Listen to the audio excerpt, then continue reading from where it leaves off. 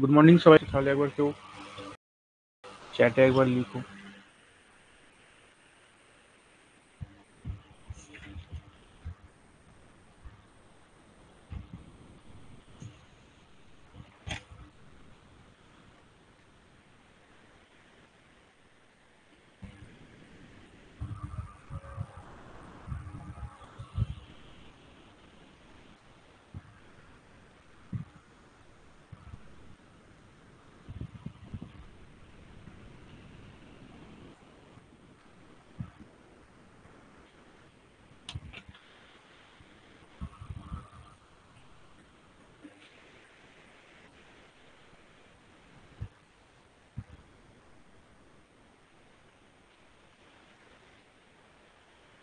Voice clear শোনা যাচ্ছে?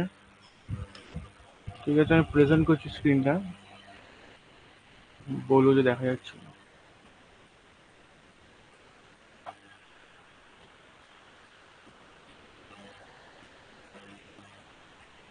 দেখা যাচ্ছে তো স্ক্রিন?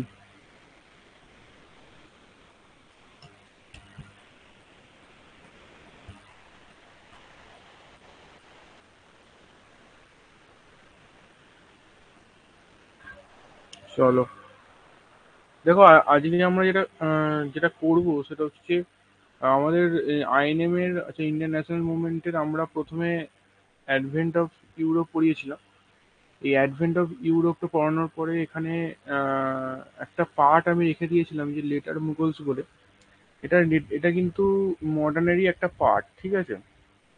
লেটার মুগলস, আজকে এই লেটার মুগলসটা হবে এবং কালকের যে মোশন যতটুকু আমাদের বাকি আছে সেটা করে আজকে আমাদের ক্লাস, এই দুটো ক্লাসই হবে। আমি টাইম নষ্ট করছি না, এবং টাইম নষ্ট করলে অনেকটা সময় চলে যাবে। আমি শুরু করে দিচ্ছি আজকের ক্লাসটা। দেখো, এর অ্যাডভেন্ট অফ ইউরোপে আমরা পড়েছিলাম যে বিভিন্ন ইউরোপীয় শক্তি, যেমন পর্তুগিজ পর্তুগিজ ডাচ, কে প্রথম একবার একটু ছোট রিক্যাপ করে দিই। সেটা হচ্ছে পর্তুগিজ, যারা হচ্ছে প্রথম আমাদের ভারতের মাটি ছুঁয়েছিল, ভাস্কো দা গামা, 1498 মেতে। ঠিক আছে, তারপরে এলো ডাচ, ডাচের পরে এসেছিল ব্রিটিশ।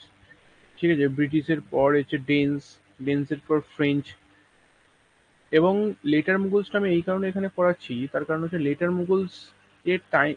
মুগলস এই মডার্নের একটা পার্টের মধ্যেই পড়ছে। আমরা মুগলটা মেডিভেলে আলাদা করে পড়বো, এবং লেটার মুগলসটা আমরা এইখানেই কভার করে দেবো, যেটা যেহেতু এটা এর সঙ্গে কিছুটা লিঙ্ক আছে। দেখো, লেটার মুগলস বা এদের বলা হয় উইক মুগলস।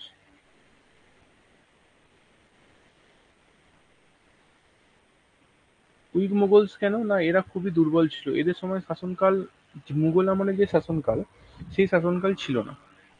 এবং এদের সময় মুঘল ডাইনেস্টি একদম শেষের দিকে ডিটোরিয়েট করে, এবং এবং একদম কি বলবো, মানে ভারতীয় মুঘল শক্তির একটা যে যে উত্থানটা হয়েছিল, সেই উত্থানের একটা খুব সুন্দর পতন এখানে ঘটেছে। দেখো, এই লেটার মুঘলসে বলছে the Mughal ruler after Aurangzeb R call letter Mughal. অর্থাৎ আমরা জানি যে মুঘলের মুঘলের মুঘলদের সবচেয়ে শেষ শক্তিশালী রাজা ছিল ঔরঙ্গজেব। এবং ঔরঙ্গজেবের মৃত্যুর পর আমরা বলছি, এই ঔরঙ্গজেবের মৃত্যুর পর যে যে কজন আমরা আহ, আহ, মুঘলসদের দেখবো লেটার মুঘলসে, তারা সবাই উইক মুঘলস। তার কারণ কি, এদের সময়ে সেইভাবে মুঘল সাম্রাজ্য আর ছিল না। দেখো, প্রথম যে রাজা হচ্ছে ঔরঙ্গজেবের পর, সেটা হচ্ছে বাহাদুর শাহ 1। দেখো, এই সালগুলো মনে রাখার দরকার নেই, তার কারণ হচ্ছে এখানে কিছু কিছু ইনফরমেশন খুব সিলেক্টিভ পড়তে হবে, এবং আমি বলে দিচ্ছি কোনটা। দেখো, এর প্রথম ছিল কুতুবউদ্দিন মোহাম্মদ মুয়াজ্জম। ডাব্লিউবিসিএস এ বা ওয়েস্ট বেঙ্গল পরীক্ষায় প্রশ্ন করেছিল যে বাহাদুর শাহের ফুল নেম কি, না মোহাম্মদ মুয়াজ্জম। এবং বাহাদুর শাহ 1 কি নামে, এই মুয়াজ্জমটা দিয়ে বলেছিল পুরো নাম কি, সেটা হচ্ছে বাহাদুর শাহ। ইনি কে ছিলেন? ইনি হচ্ছেন এল্ডার সন অফ ঔরঙ্গজেব। দেখো, বর্ন ডাইড এগুলো পড়তে হবে না, ঠিক আছে? আহ, এই যে এইটা পড়বে যে after the conquest in war of succession Muazzam occupied the thrown as Bahadur Shah. তার কারণ কি না, বাহাদুর শাহের মানে আরো তিনটে ভাই ছিল। সেই তিনটে ভাইয়ের মধ্যে তিনি কিন্তু মানে বাকিদের সঙ্গে ওয়ার অফ সাকসেশনে তিনি কিন্তু সিংহাসনটা জয় করেছিলেন। ঠিক আছে, 1 মিনিট একটু ধরো তোমরা।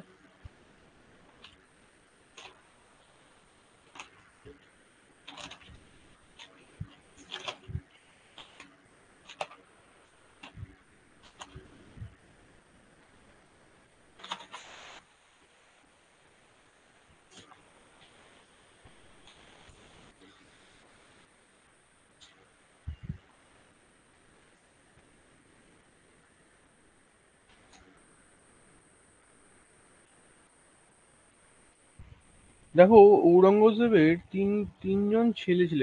একজন ছিলেন মুয়াজ্জম, একজন ছিল মুয়াজ্জম, একজন ছিল মোহাম্মদ কামবাক্স, আর একটা হচ্ছে মোহাম্মদ আজম শাহ।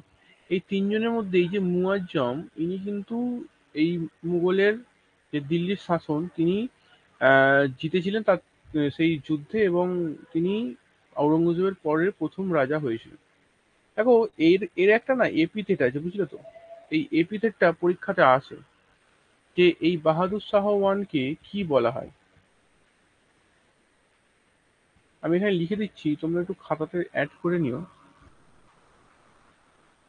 এর এপিথেট হচ্ছে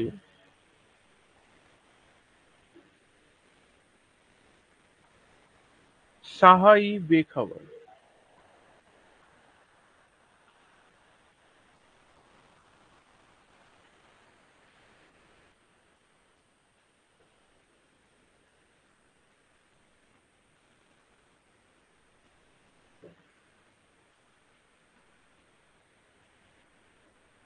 এর মানেটা কিং উইদাউট এনি নিউজ।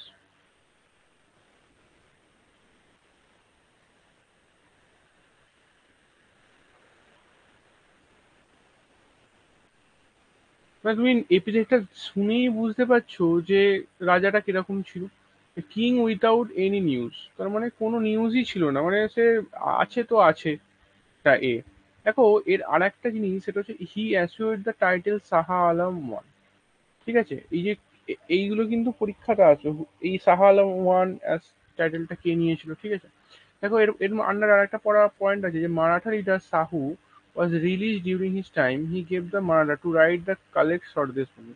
স্বদেশমুখী একটা ট্যাক্স, ঠিক আছে, যেটা বাহাদুর শাহ ওয়ান মারাঠাদের রাইট দিয়েছিল কালেক্ট করার জন্য। এই স্বদেশমুখী ট্যাক্সটা এসেছিল WBCS প্রিলিমসে, যে স্বদেশমুখী ট্যাক্সটা, অ্যাকচুয়াল স্বদেশমুখী ট্যাক্সটা কিন্তু মারাঠারা ইম্পোজ করেনি। ইম্পোজ তোমার বাহাদুর শাহ ওয়ান করেছিল, কিন্তু কালেক্ট করতো কারা না, মারাঠারা। এটা প্রশ্ন ছিল যে কালেক্ট কারা করতো।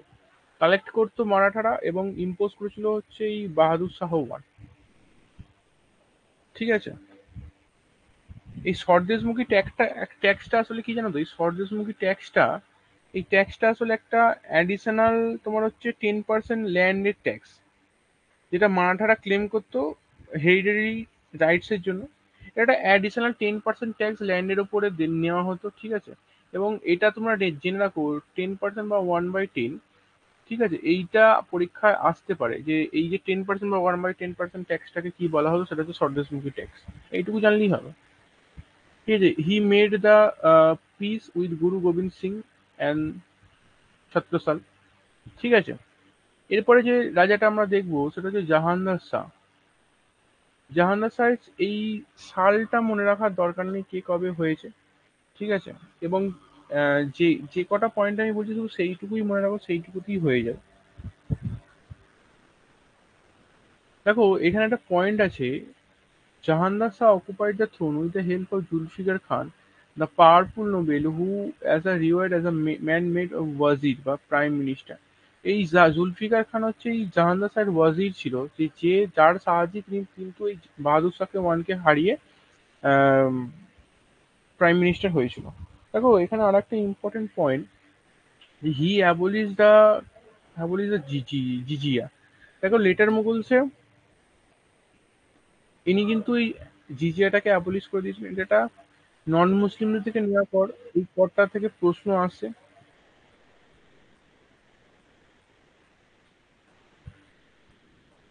হ্যাঁ, অর্পিতা বলো। হ্যালো। হ্যাঁ, অর্পিতা বলো।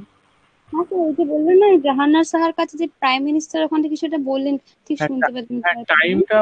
টাইমটা মনে রাখার দরকার নেই, মানে এখানে লেটার মুগলসের সাল অতটা ইম্পর্টেন্ট নাই, এখানে হচ্ছে ইনফরমেশনটা একটু ইম্পর্টেন্ট, মানে সাল অতটা মানে লাগবে না। যে প্রাইম মিনিস্টার বলে যে পয়েন্টটা বললেন ওই পয়েন্টটা একবার রিপিট করুন স্যার। হ্যাঁ, এর হচ্ছে এই এই তোমার হচ্ছে এই জুলফিকার খান, এই জুলফিকার খানের একটা নোবেল ছিল, পাওয়ারফুল নোবেল ছিল, যে পরে হচ্ছে এই বাহাদুর শাহকে হারিয়ে জাহাঙ্গীর শাহ নেক্সট মুঘল রাজা হচ্ছেন। এই জুলফিকার খান ওনার এই যুদ্ধে ওনাকে প্রচুর সহায়তা করেছিল বলে ওনাকে পরে অ্যাজ আ হুম। ওয়াজির, মানে তখনকার দিনে যেটাকে আমাদের দিনে প্রাইম মিনিস্টারের সমান, সেই ওয়াজির পদে রিওয়ার্ড করা হয়েছিল ওনাকে। ও আচ্ছা, ঠিক ঠিক আছে আছে স্যার। এটা। Okay sir. হুম।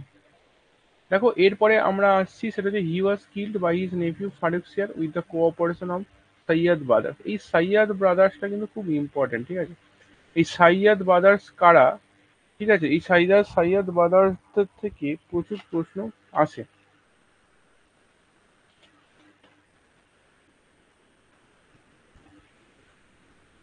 দেখো এরপরে যার নাম আসে সেটা হচ্ছে ফারুকসিয়ার। ফারুকসিয়ারের সালটা মনে রাখতে আমাদের হবে, তার কারণ হচ্ছে ফারুকসিয়ারকে হচ্ছে, তোমরা বুঝতেই পারছো ফারুকসিয়ারের ফরমান আমরা পড়েছি, যে ফরমানের দরুন আমাদের ভারতের ইতিহাসের একটা উজ্জ্বল কি বলবো, একটা উজ্জ্বল পিরিয়ড যেটা নষ্ট, মানে শেষ হয়ে যেতে চলেছিল, মানে ফারুকসিয়ারের ফরমান 1717। ফারুকসিয়ার 1713 থেকে 1719, যার হাত ধরে আসছে, ফুল ফুল নেম হচ্ছে মুইনুদ্দিন মোহাম্মদ ফারুকসিয়ার। ঠিক আছে, এই বুড়িয়াল টম পড়া দরকার নেই, এর ক্ষেত্রে শুধু বুড়িয়ালটা পড়ে রাখবে, যে হুমায়ুন টম অ্যাট দিল্লি। ঠিক আছে, বলছে হি was the nominal ruler, the actual power empire rested with the prime minister Abdullah Khan and his commander in chief Syed Hussain Ali Khan, যাদেরকে কিং মেকার্স বলা হতো। এই কিং মেকার্স হচ্ছে, এটা কারা জানো তো, এই কিং মেকার্সটাই হচ্ছে রাজা বানাতো, মানে রাজারা এতটাই দুর্বল ছিল যে তাদেরকে সরিয়ে আর একটা অন্য রাজা বানানো খুব সহজেই যেত। দেখো এখানে কিং মেকার্স কাদের বলা, তো একটা প্রশ্ন আছে যে কিং মেকার্স, এবং সিজিএল একটা প্রশ্ন এসেছিল যে কিং মেকার্স কাদের বলা হতো অ্যাকচুয়াল, ওটা দিয়েছিল কিন্তু এই সৈয়দ ব্রাদার্স, এই সৈয়দ ব্রাদার্সকে কিং মেকার বলা হতো। এবং আমি একটুখানি উম, একটু বলে দিচ্ছি যে সৈয়দ ব্রাদার্স কারা, সেটা হচ্ছে সৈয়দ হুসেন আলী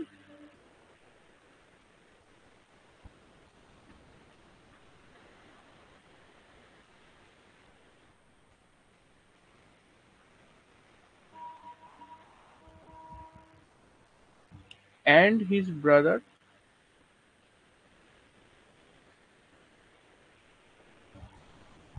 আবদুল্লাহ খান বুরহা।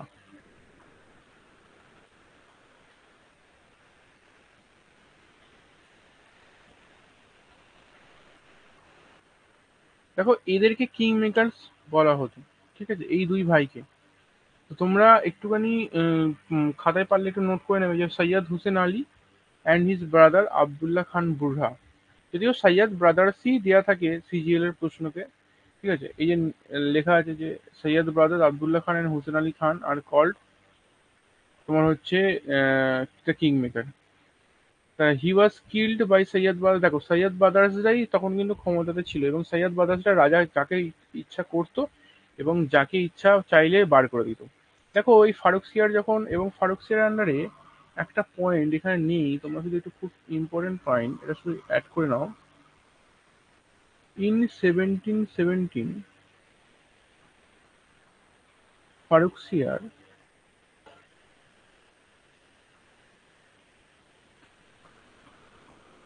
ফরমান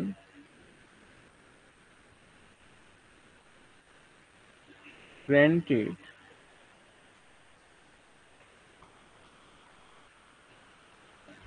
English East India Company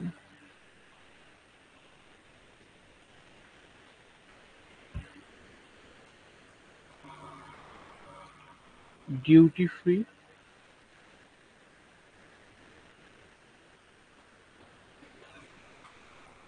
trade in Bengal, Bihar and Odisha।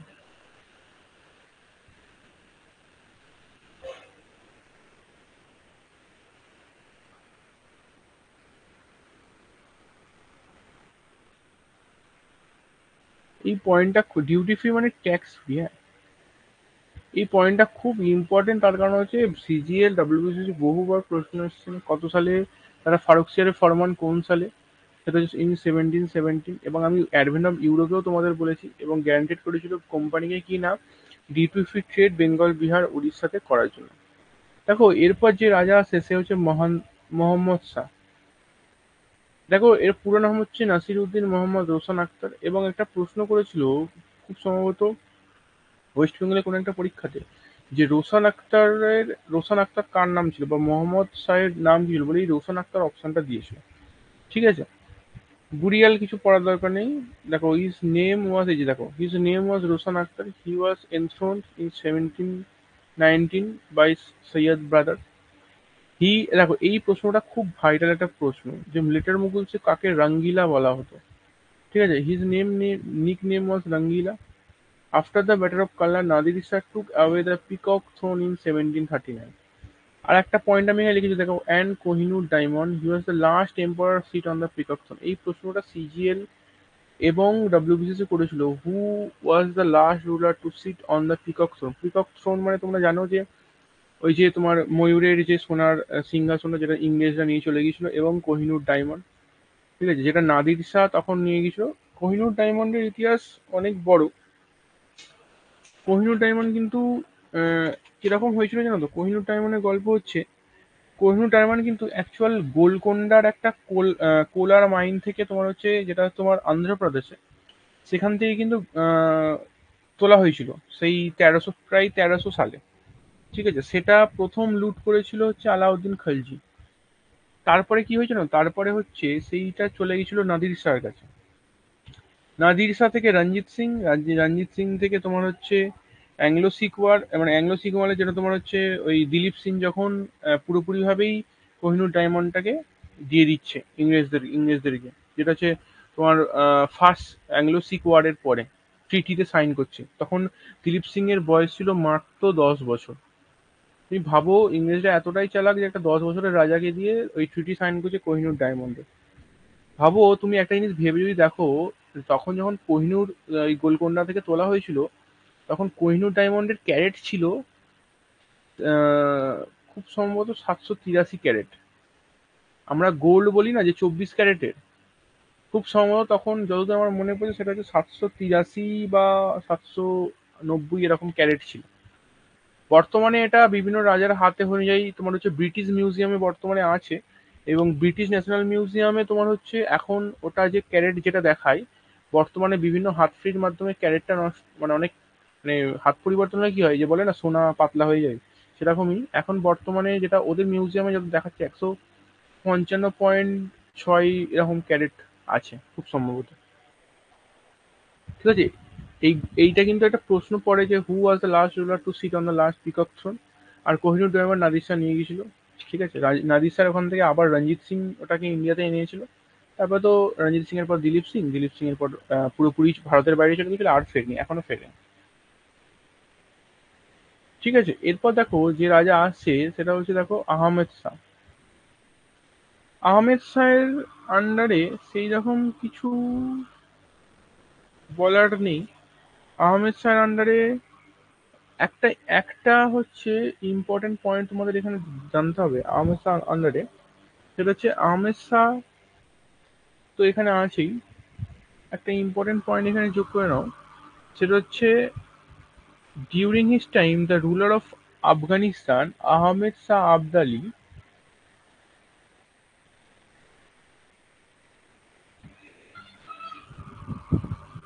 Attack attack India.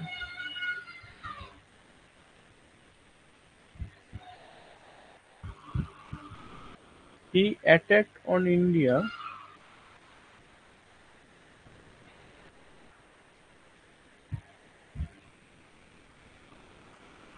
for 8 times। এই প্রশ্নটা তোমার হচ্ছে ডাব্লিউবিসিএস এই টাইমটা জিজ্ঞেস করেছিল, ঠিক আছে, কতবার অ্যাটাক করেছিল ডাব্লিউবিসিএস, এটা একটুখানি খেয়াল রাখবে এটা। ঠিক আছে, দেখো এরপরে যে আসে দেখো, after the death of Mohammad Shah his son Ahmed Shah অ্যাসেন্ডেড the Mughal thrown at Delhi. He was very weak and আনওয়ার্থি ruler. ঠিক আছে, আর একটা পয়েন্ট এখানে, একটা জিনিস তোমরা মোহাম্মদের সাথে অ্যাড করে নাও, সেটা হচ্ছে এই যে সৈয়দ ব্রাদার্স আমি বললাম না, সৈয়দ ব্রাদার্সের পুরোতরে শেষ করে দিয়েছিল বা পুরোতরে মেরে দিয়েছিল হচ্ছে এই মোহাম্মদ শাহ, যে মোহাম্মদ শাহের অর্ডারে সৈয়দ ব্রাদার্সদের শেষ করেছিল। তাহলে কি Syed brothers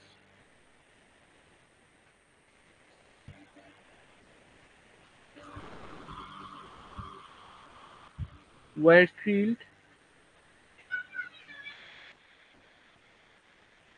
by his order.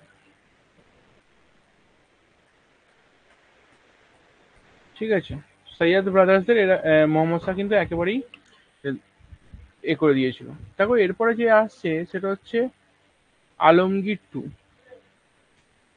ঠিক আছে, দেখো আবারও বলছি, হি ওয়াজ আ nominal ruler, the real power was in the hands Wazir গাজিউদ্দিন ইমানুল মুল্ক।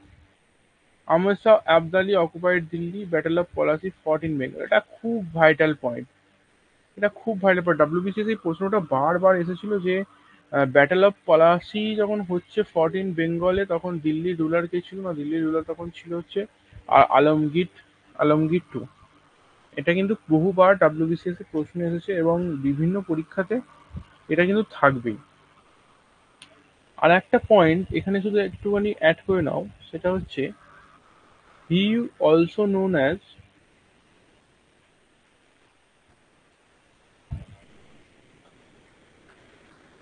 আজিজুদ্দিন।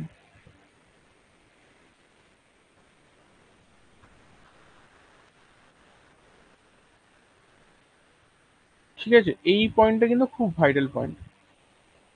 এরপর কে আসছে না, এরপর আসছে হচ্ছে শাহ আলম টু। এই এখানেও একটা বিখ্যাত তোমার হচ্ছে বিভিন্ন তোমার হচ্ছে দুটো সাল খুব ইম্পর্টেন্ট এখানে হচ্ছে। দেখো এর সময়কালটা দেখো, 1759 থেকে 1806। দেখো তোমরা বুঝতেই পারছো, পলাশি যুদ্ধের পর হয়েছিল 1764-এ বক্সারের যুদ্ধ। দেখো এখানে ব্যাটেল অফ বক্সারে দিল্লির সুলতান কে ছিল 1764-এ, না ছিল শাহ আলম টু। দেখো 1765-এ এই বক্সার যুদ্ধ হওয়ার পরে, দেখো 1765 হচ্ছে দিওয়ানি গ্র্যান্ড করেছিল শাহ আলম টু, মানে দিওয়ানি বাঙ্গাল বিহার উড়িষ্যা তোমার হচ্ছে দিওয়ানি গ্র্যান্ড করতে পারতো সে। ঠিক আছে, এরপরে 1765-এ আর একটা ইম্পর্টেন্ট জিনিস হয়েছিল, সেটা হচ্ছে treaty of Allahabad, treaty of Allahabad with British.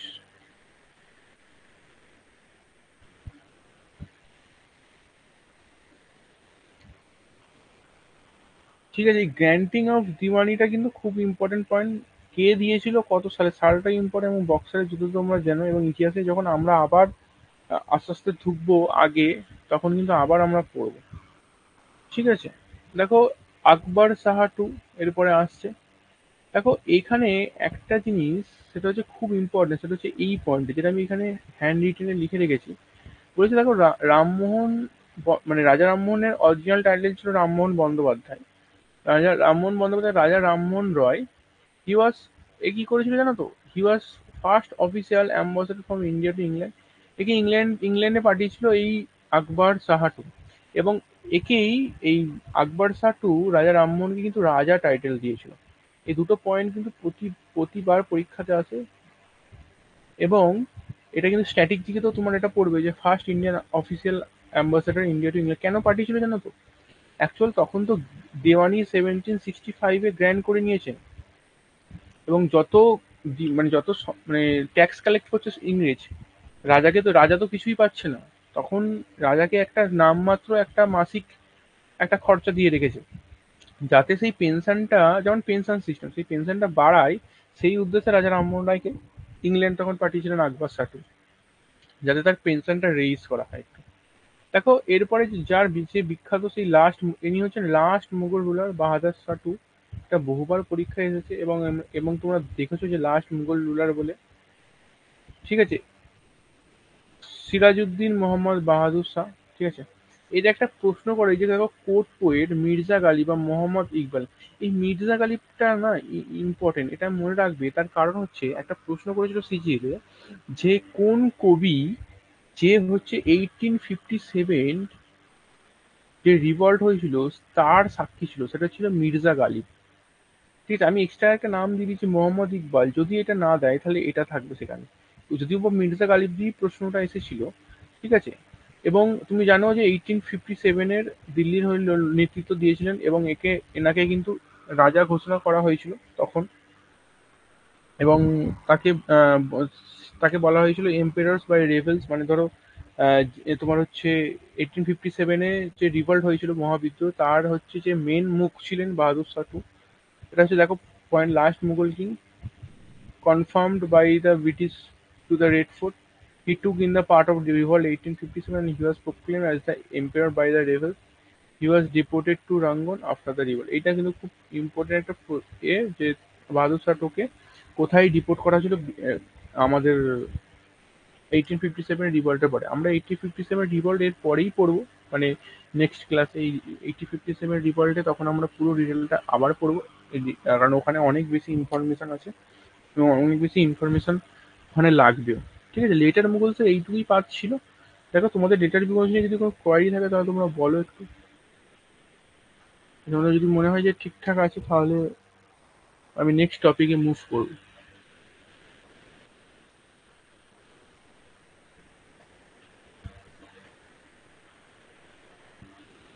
হ্যাঁ সোয়াতি বলো। হ্যালো।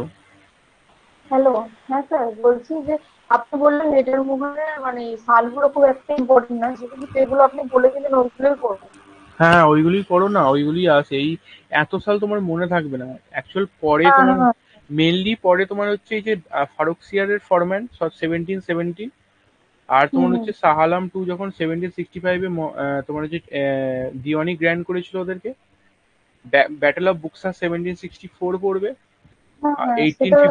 1857 পড়বে। আর তোমার হচ্ছে যেটা পড়বে তোমার হচ্ছে ব্যাটেল অফ পালাসি যবে হয়েছিল 1757, সেটা পড়বে। ব্যাস এইটুকু। এবং আমরা ইতিহাসে আবার ক্রোনোলজি অর্ডারে এদের আবার তোমরা তোমরা পাবে ওই যখন আর মুঘলসে বলছি ফুল নেম সবার পড়বো না তো, যে কটা আপনি বলেছেন সে হ্যাঁ কটাই হ্যাঁ, মানে ওই কটাই পারো তো, এই কটাতেই হয়ে যায় মোটামুটি। আচ্ছা স্যার, ঠিক আছে। হ্যাঁ অর্পিতা বলো। হ্যালো। হ্যাঁ স্যার, দেখি আবার আপনি ওই পেজটা অন করুন। হ্যাঁ বলো। আপনি নিজে একটা হ্যান্ড রিটেনে লিখেছেন কোর্ট ডেঞ্জার, মানে পাঁচটা কি লিখেছেন? কি কি আরেকবার বলো, বুঝতে পারছি না। আপনি যে হ্যান্ড রিটেনে যে নোটটা লিখেছেন লাস্ট বাহাদুর শাহ টু হ্যাঁ। মুঘল এম্পায়ার, তো ওখানে আপনি সেকেন্ড পয়েন্ট লিখেছেন কোর্ট। আচ্ছা আচ্ছা, কোড ডেঞ্জার, ওটা ডান্সার হবে, সি আর হবে, এটা ভুল লিখেছি, সি আর। এটা কোড ডান্সার উমরাও জান ছিলেন ওনার, মানে এটা পড়ে নেবে, এটা আমি লিখে রেখেছি। মানে আপনি আপনি বলেননি, আমি ভাবলাম কোর্ট ডেঞ্জার কি কোনো অন্য কিছু ব্যাপার ট্যাপার ছিল না কিনা। না না, আমি এটা ভুল লিখেছি, এটা কোড ড্যান্সার হবে। ওকে স্যার, ঠিক আছে। এটা হুম। একটু রেক্টিফাই, সবাই একটু রেক্টিফাই করে নিও, এটা কোড ড্যান্সার হবে, কোড ডেঞ্জার নয়। সোয়াতি কিছু একটা বলছিলে, তুমি হ্যান্ড রেইজ করেছিলে, আর একবার হ্যান্ড রেইজ করো যদি তোমার কিছু বলার থাকে। কিছু বলার নেই তো, তাহলে আমি নেক্সট টপিকে মুভ করবো আজকে। চলো, তোমাদের এখানে আমি একটা পিডিএফ তোমাদের পাঠাবো, ঠিক আছে। পিডিএফ এ লেটার মুগলস আর তোমার হচ্ছে এই অ্যাডভেন্ট অফ ইউরোপের এই পিডিএফটা আমি দেবো, অ্যাডভেন্ট অফ ইউরোপ আর তোমার হচ্ছে letter মুগলসের both combination mix MCQ থাকবে। ওই কোশ্চেনগুলো কিন্তু খুব ভালো করে করো, খুব ভালো করে একদম, মানে ভালো করে মানে খুব ভালো করে। লেটার মুগলসে ওর বাইরে কোশ্চেন থাকবে না, আর অ্যাডভেন্ট অফ ইউরোপের সিজিএল বাদ দিয়ে, কারণ সিজিএল আনারই কোশ্চেন করে, আমি বলতে পারবো না ওরা কি কোশ্চেন করবে, কিন্তু ওয়েস্ট বেঙ্গলে যা পরীক্ষা দেবে এই দুটো টপিক থেকে যা প্রশ্ন হবে আমার ওই কোশ্চেনটাই মোর দ্যান এনাফ। ঠিক আছে, আমি তোমাদের পাঠিয়ে দেবো ওই কোশ্চেনের সেটটা। আমি শুধু আগের দিন অ্যাডভেন্ট অফ ইউরোপটা তোমাদের দিয়েছিলাম। ওইটা আমি কেন দিয়েছিলাম, ওই ওই ওটা একটা অন্য বই থেকে তোমাদের দিয়েছিলাম আরিহান্তের, কারণ ওইটা দিয়েছিলাম এই কারণে, যারা সিজিএল দেবে সেখানে অ্যাডভেন্ট অফ ইউরোপ থেকে বেশি প্রশ্ন আছে এবং একটু আনাড়ি প্রশ্ন করে, তোমার কোশ্চেনটা যদি দেখো বুঝতে পারবে। এবং আরিহান্ত করলে আশা করা যায় ওর বাইরে কোশ্চেন থাকবে না সিরিয়াল। সুতরাং আর বাকিরা যারা যে পরীক্ষা দেবে, লেটার মুগলস যাদের একটুখানি মনে হচ্ছে যে একটুখানি খটকা লাগলো স্যার, কি একটু র ইনফরমেশন হয়ে গেল, আমি বুঝতে পারছি র ইনফরমেশন হলো, কিন্তু যখন এমসিকিউ সলভ করো এই এমসিকিউর মাধ্যমে এই পুরোটা বুঝতে পেরে যাবে কি কোশ্চেন করতে হবে।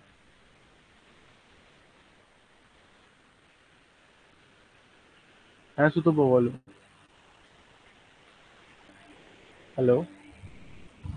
হ্যালো। হ্যালো। হ্যালো হ্যাঁ হ্যাঁ বলো, স্যার, শুনতে পাই। হ্যাঁ বলো। বলছি আপনি যেটা পড়াচ্ছেন তার বাইরে আমি একটা কোশ্চেন করছি, হুম মানে জানতে চাইছি হুম আসলে। হুম আমি ওই প্রিলিমিনারির কোশ্চেন গুলো সলভ করছিলাম হুম সেখানে, ডাব্লিউবিসিএস এর। হুম তো ওখানে একটা কোশ্চেন ছিল, ঐতিহাসিক আধুনিকতাবাদী কাকে বলা হয়, ঠিক আছে? আর আরেকটা কোশ্চেন ছিল, ঐতিহ্যবাহী আধুনিকতাবাদী কাকে বলা হয়। এই দুটো একটু গুলিয়ে যাচ্ছে, মানে এইটা যদি একটু বলে দেন ভালো হয়। একটা ঐতিহাসিক বলছে, একজনকে ঐতিহ্যবাহী বলছে। আর অপশন কি দিয়েছে? ঐতিহাসিকের অপশন আছে বিদ্যাসাগর, স্বামী বিবেকানন্দ, রামমোহন রায় আর বাল গঙ্গাধর তিলক। আচ্ছা। আর আর ঐতিহ্যবাহীতেও সেমই অপশন আছে। প্রথমটা কি খালি প্রথমটা কি রাজা, প্রথমটা কি অ্যান্সার নিয়েছে, রাজা রামমোহন রায়? প্রথমে ঐতিহাসিক যে আধুনিকতাবাদী, সেটাতে তো এখানে তো আমি পেলাম যেটা, সেটা বলেছে স্বামী বিবেকানন্দ। আচ্ছা। আর হ্যাঁ, তো আর আর নেক্সট নেক্সট অ্যান্সার? আর ঐতিহ্যবাহীটাতে দিয়েছে রামমোহন রায়।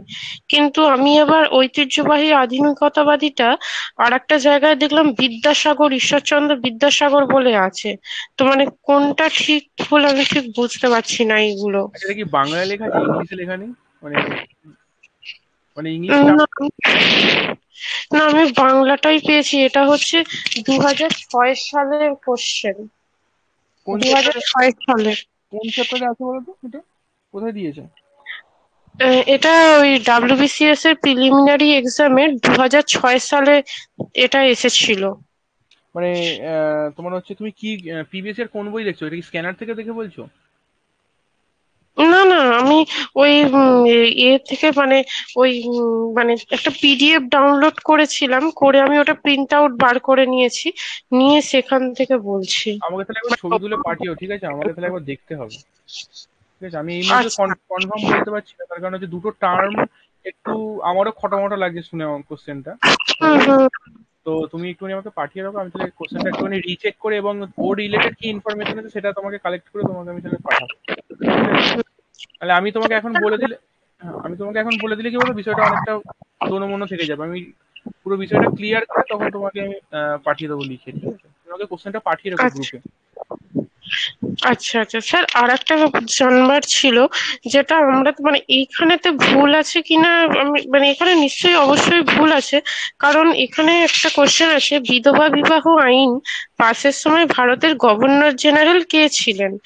তো আমি তো জানি এটা লর্ড ক্যানিং হবে, কারণ সেই সময় বিধবা বিবাহ আইনের পরেই মহাবিদ্রোহটা হয়েছিল 1857। চৈতন্য। আর বিধবা বিবাহ আইন 1856। হুম। তো এখানে আবার অ্যান্সার করা আছে লর্ড বেন্টিং, কিন্তু লর্ড বেন্টিং তো অনেক আগে ছিল, 1828, 29 সেই সময়টা ছিল।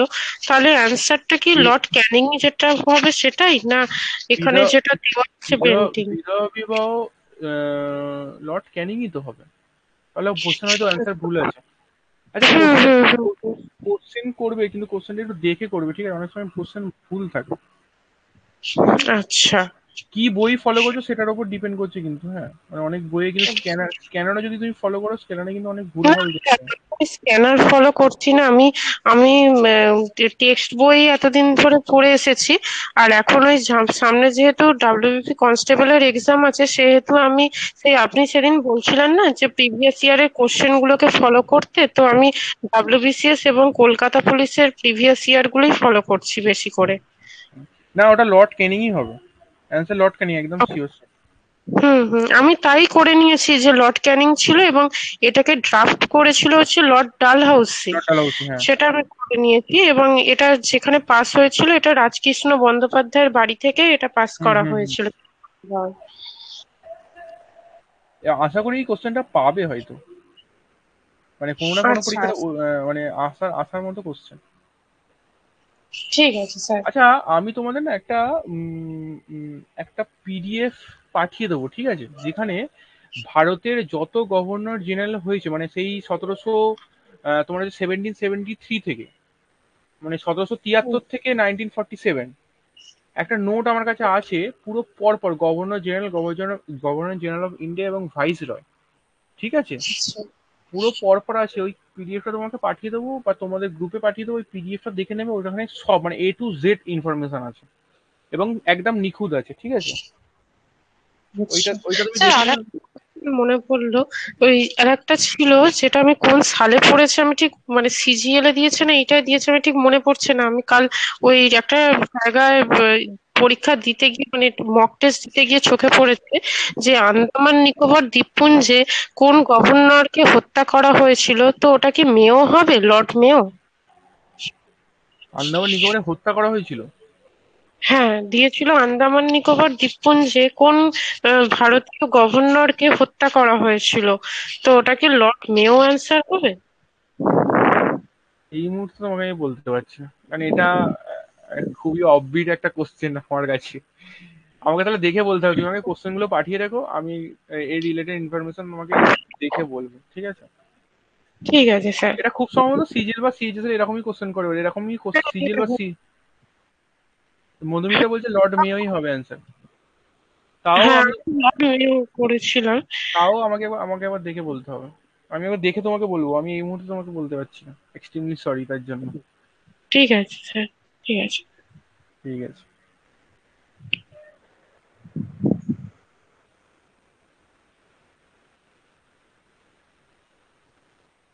অঙ্কিতা বলো।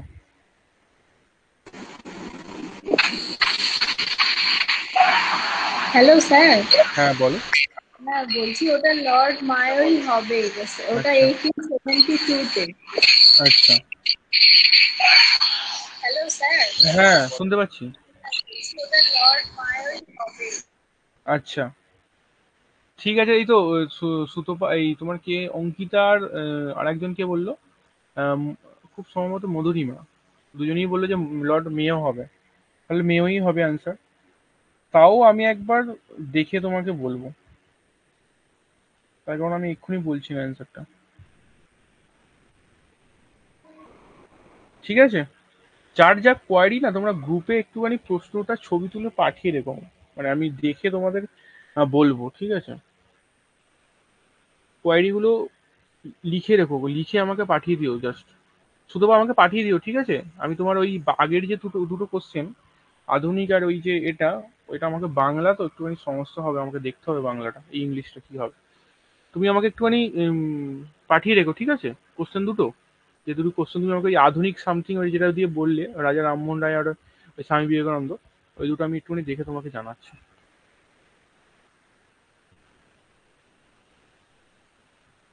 চলো, এরপর আজকে আমাদের নেক্সট টপিকটা আমাদের শুরু করা যাক। নেক্সট টপিকে আগের দিন মোশন যতটুকু হয়েছিল, মোশনের তিনটে ফর্মুলা লাস্ট বলেছিলাম আমি। সেটা হচ্ছে, মোশনের স্লাইডটা যদি আমি একটু বের করি,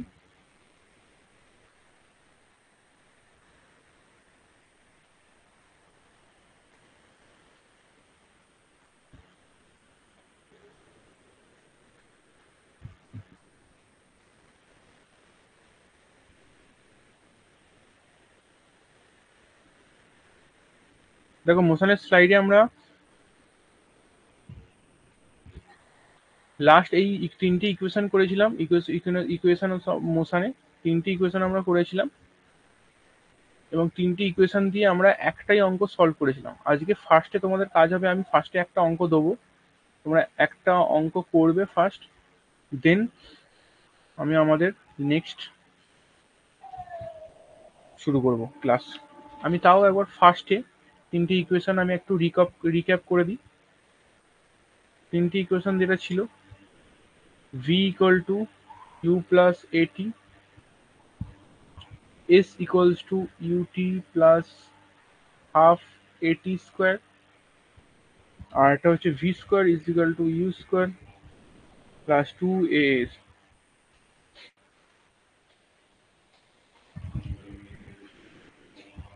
দেখো প্রথম কোশ্চেন যেটা আমি আর একটা কোশ্চেন করাচ্ছি, কোশ্চেন করার পর আমরা নেক্সট তোমরা হচ্ছে ফ্রি ফল অ্যাক্সেলারেটর মোশনে ঢুকবো। প্রথম কোশ্চেন তোমাদের, তোমরা 1 মিনিট জাস্ট একটু হোল্ড করো তো, জাস্ট 1 মিনিট।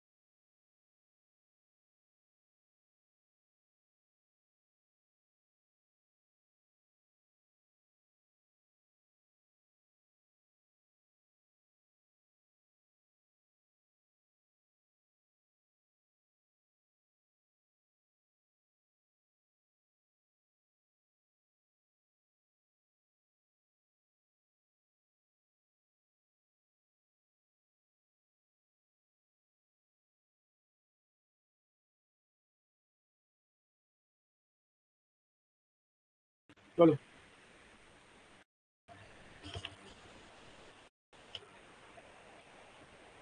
চলো ফার্স্ট তোমাদের আজকে একটা কোশ্চেন, সবাই খাতা পেন রেডি রাখো, সবার কাছ থেকে অ্যান্সার চাই কিন্তু আমি। দেখো প্রশ্নটা করেছে, বলছে এই train is travelling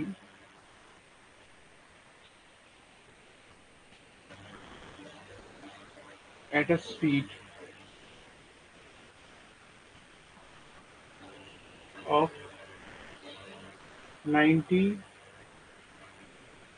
km/h. Brakes are applied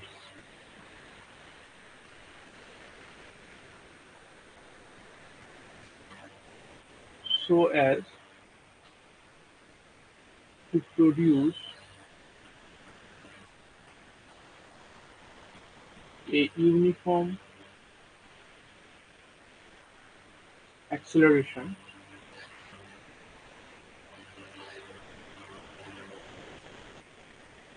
of -0.5 meter second inverse. Find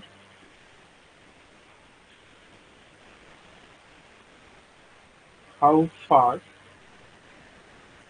the train will go before it is brought to rest.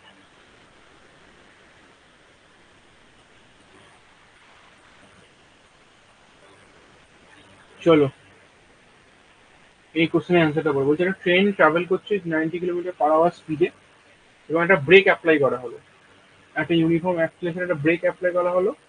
Apply করার ইউনিফর্ম অ্যাক্সিলারেশন কত? -0.5 মিটার সেকেন্ড টু দি পাওয়ার -2। এবং বলছে ট্রেনটা কত দূরে গিয়ে থেমে যাবে, এটা হচ্ছে প্রশ্ন। যে ফার্স্ট অ্যান্সার করবে, অ্যান্সার করে তোমরা মাইকটা অন করবে, আমাকে বলো। খুব ভালো কোশ্চেন, এটা পরীক্ষার আসার মতো কোশ্চেন দিল।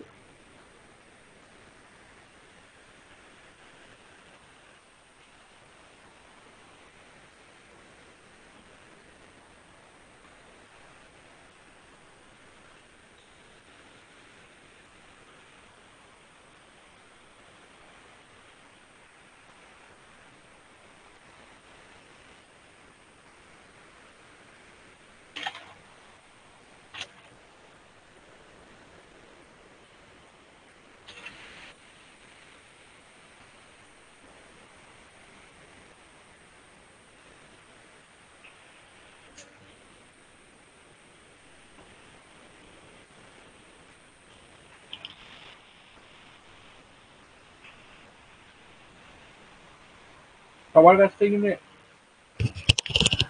থেকে কিন্তু অ্যান্সার চাই।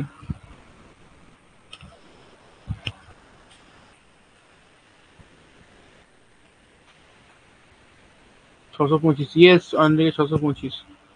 625, very good, very good, excellent. তোমরা দারুণ ফিজিক্স করছো। দেখো, আমি অঙ্কটা বলে দিই। সেটা যে আমি আগের দিনই বলেছিলাম, আমাদের কাছে মোশনের অঙ্ক এসে আসা মানেই আমরা উৎসব করব, প্রচুর উৎসব করবো। উৎসব মানে আনন্দ করবো। উৎসবটা কিরম ভাবে করবো না, UTSAV, উৎসব করব। আমাদের ইউ দিয়ে দিয়েছে 90 কিলোমিটার পার আওয়ার, এবং এটা যেহেতু মিটার পার সেকেন্ডে আমাদের এক্সেলারেশন দিয়েছে, এবং এটাকে আমরা মিটার পার সেকেন্ডে কনভার্ট করি। 90 × 5/18, সেটা হচ্ছে 25 মিটার পার সেকেন্ড।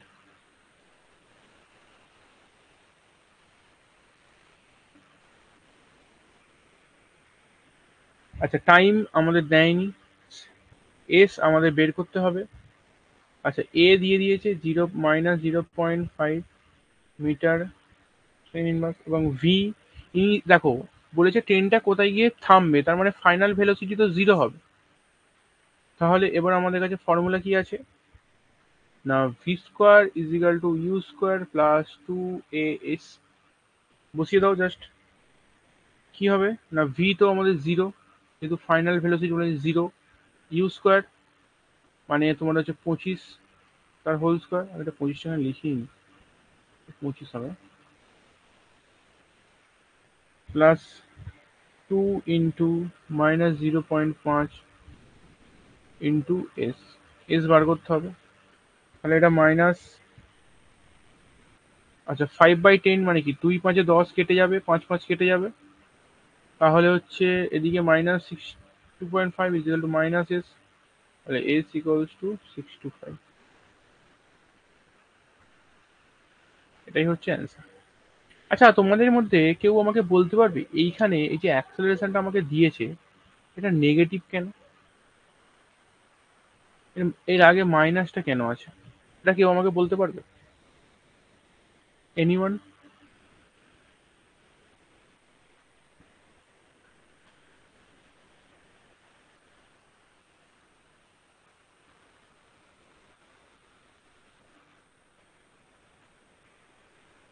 কেউ আমাকে বলতে পারবে যে ওখানে মাইনাসটা কেন দেওয়া আছে?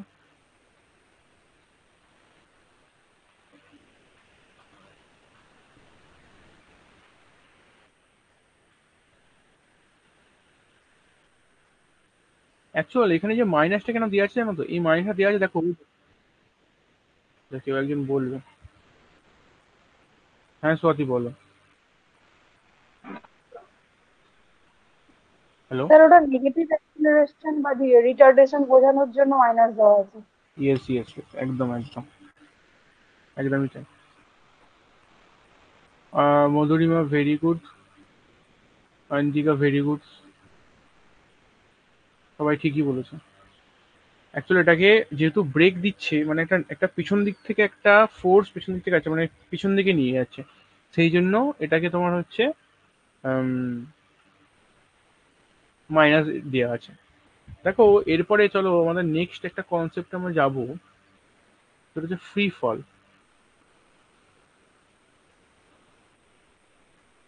ফ্রি ফলের, যেটা ফ্রি ফল কি বলছে না, মোশন আন্ডার গ্র্যাভিটি,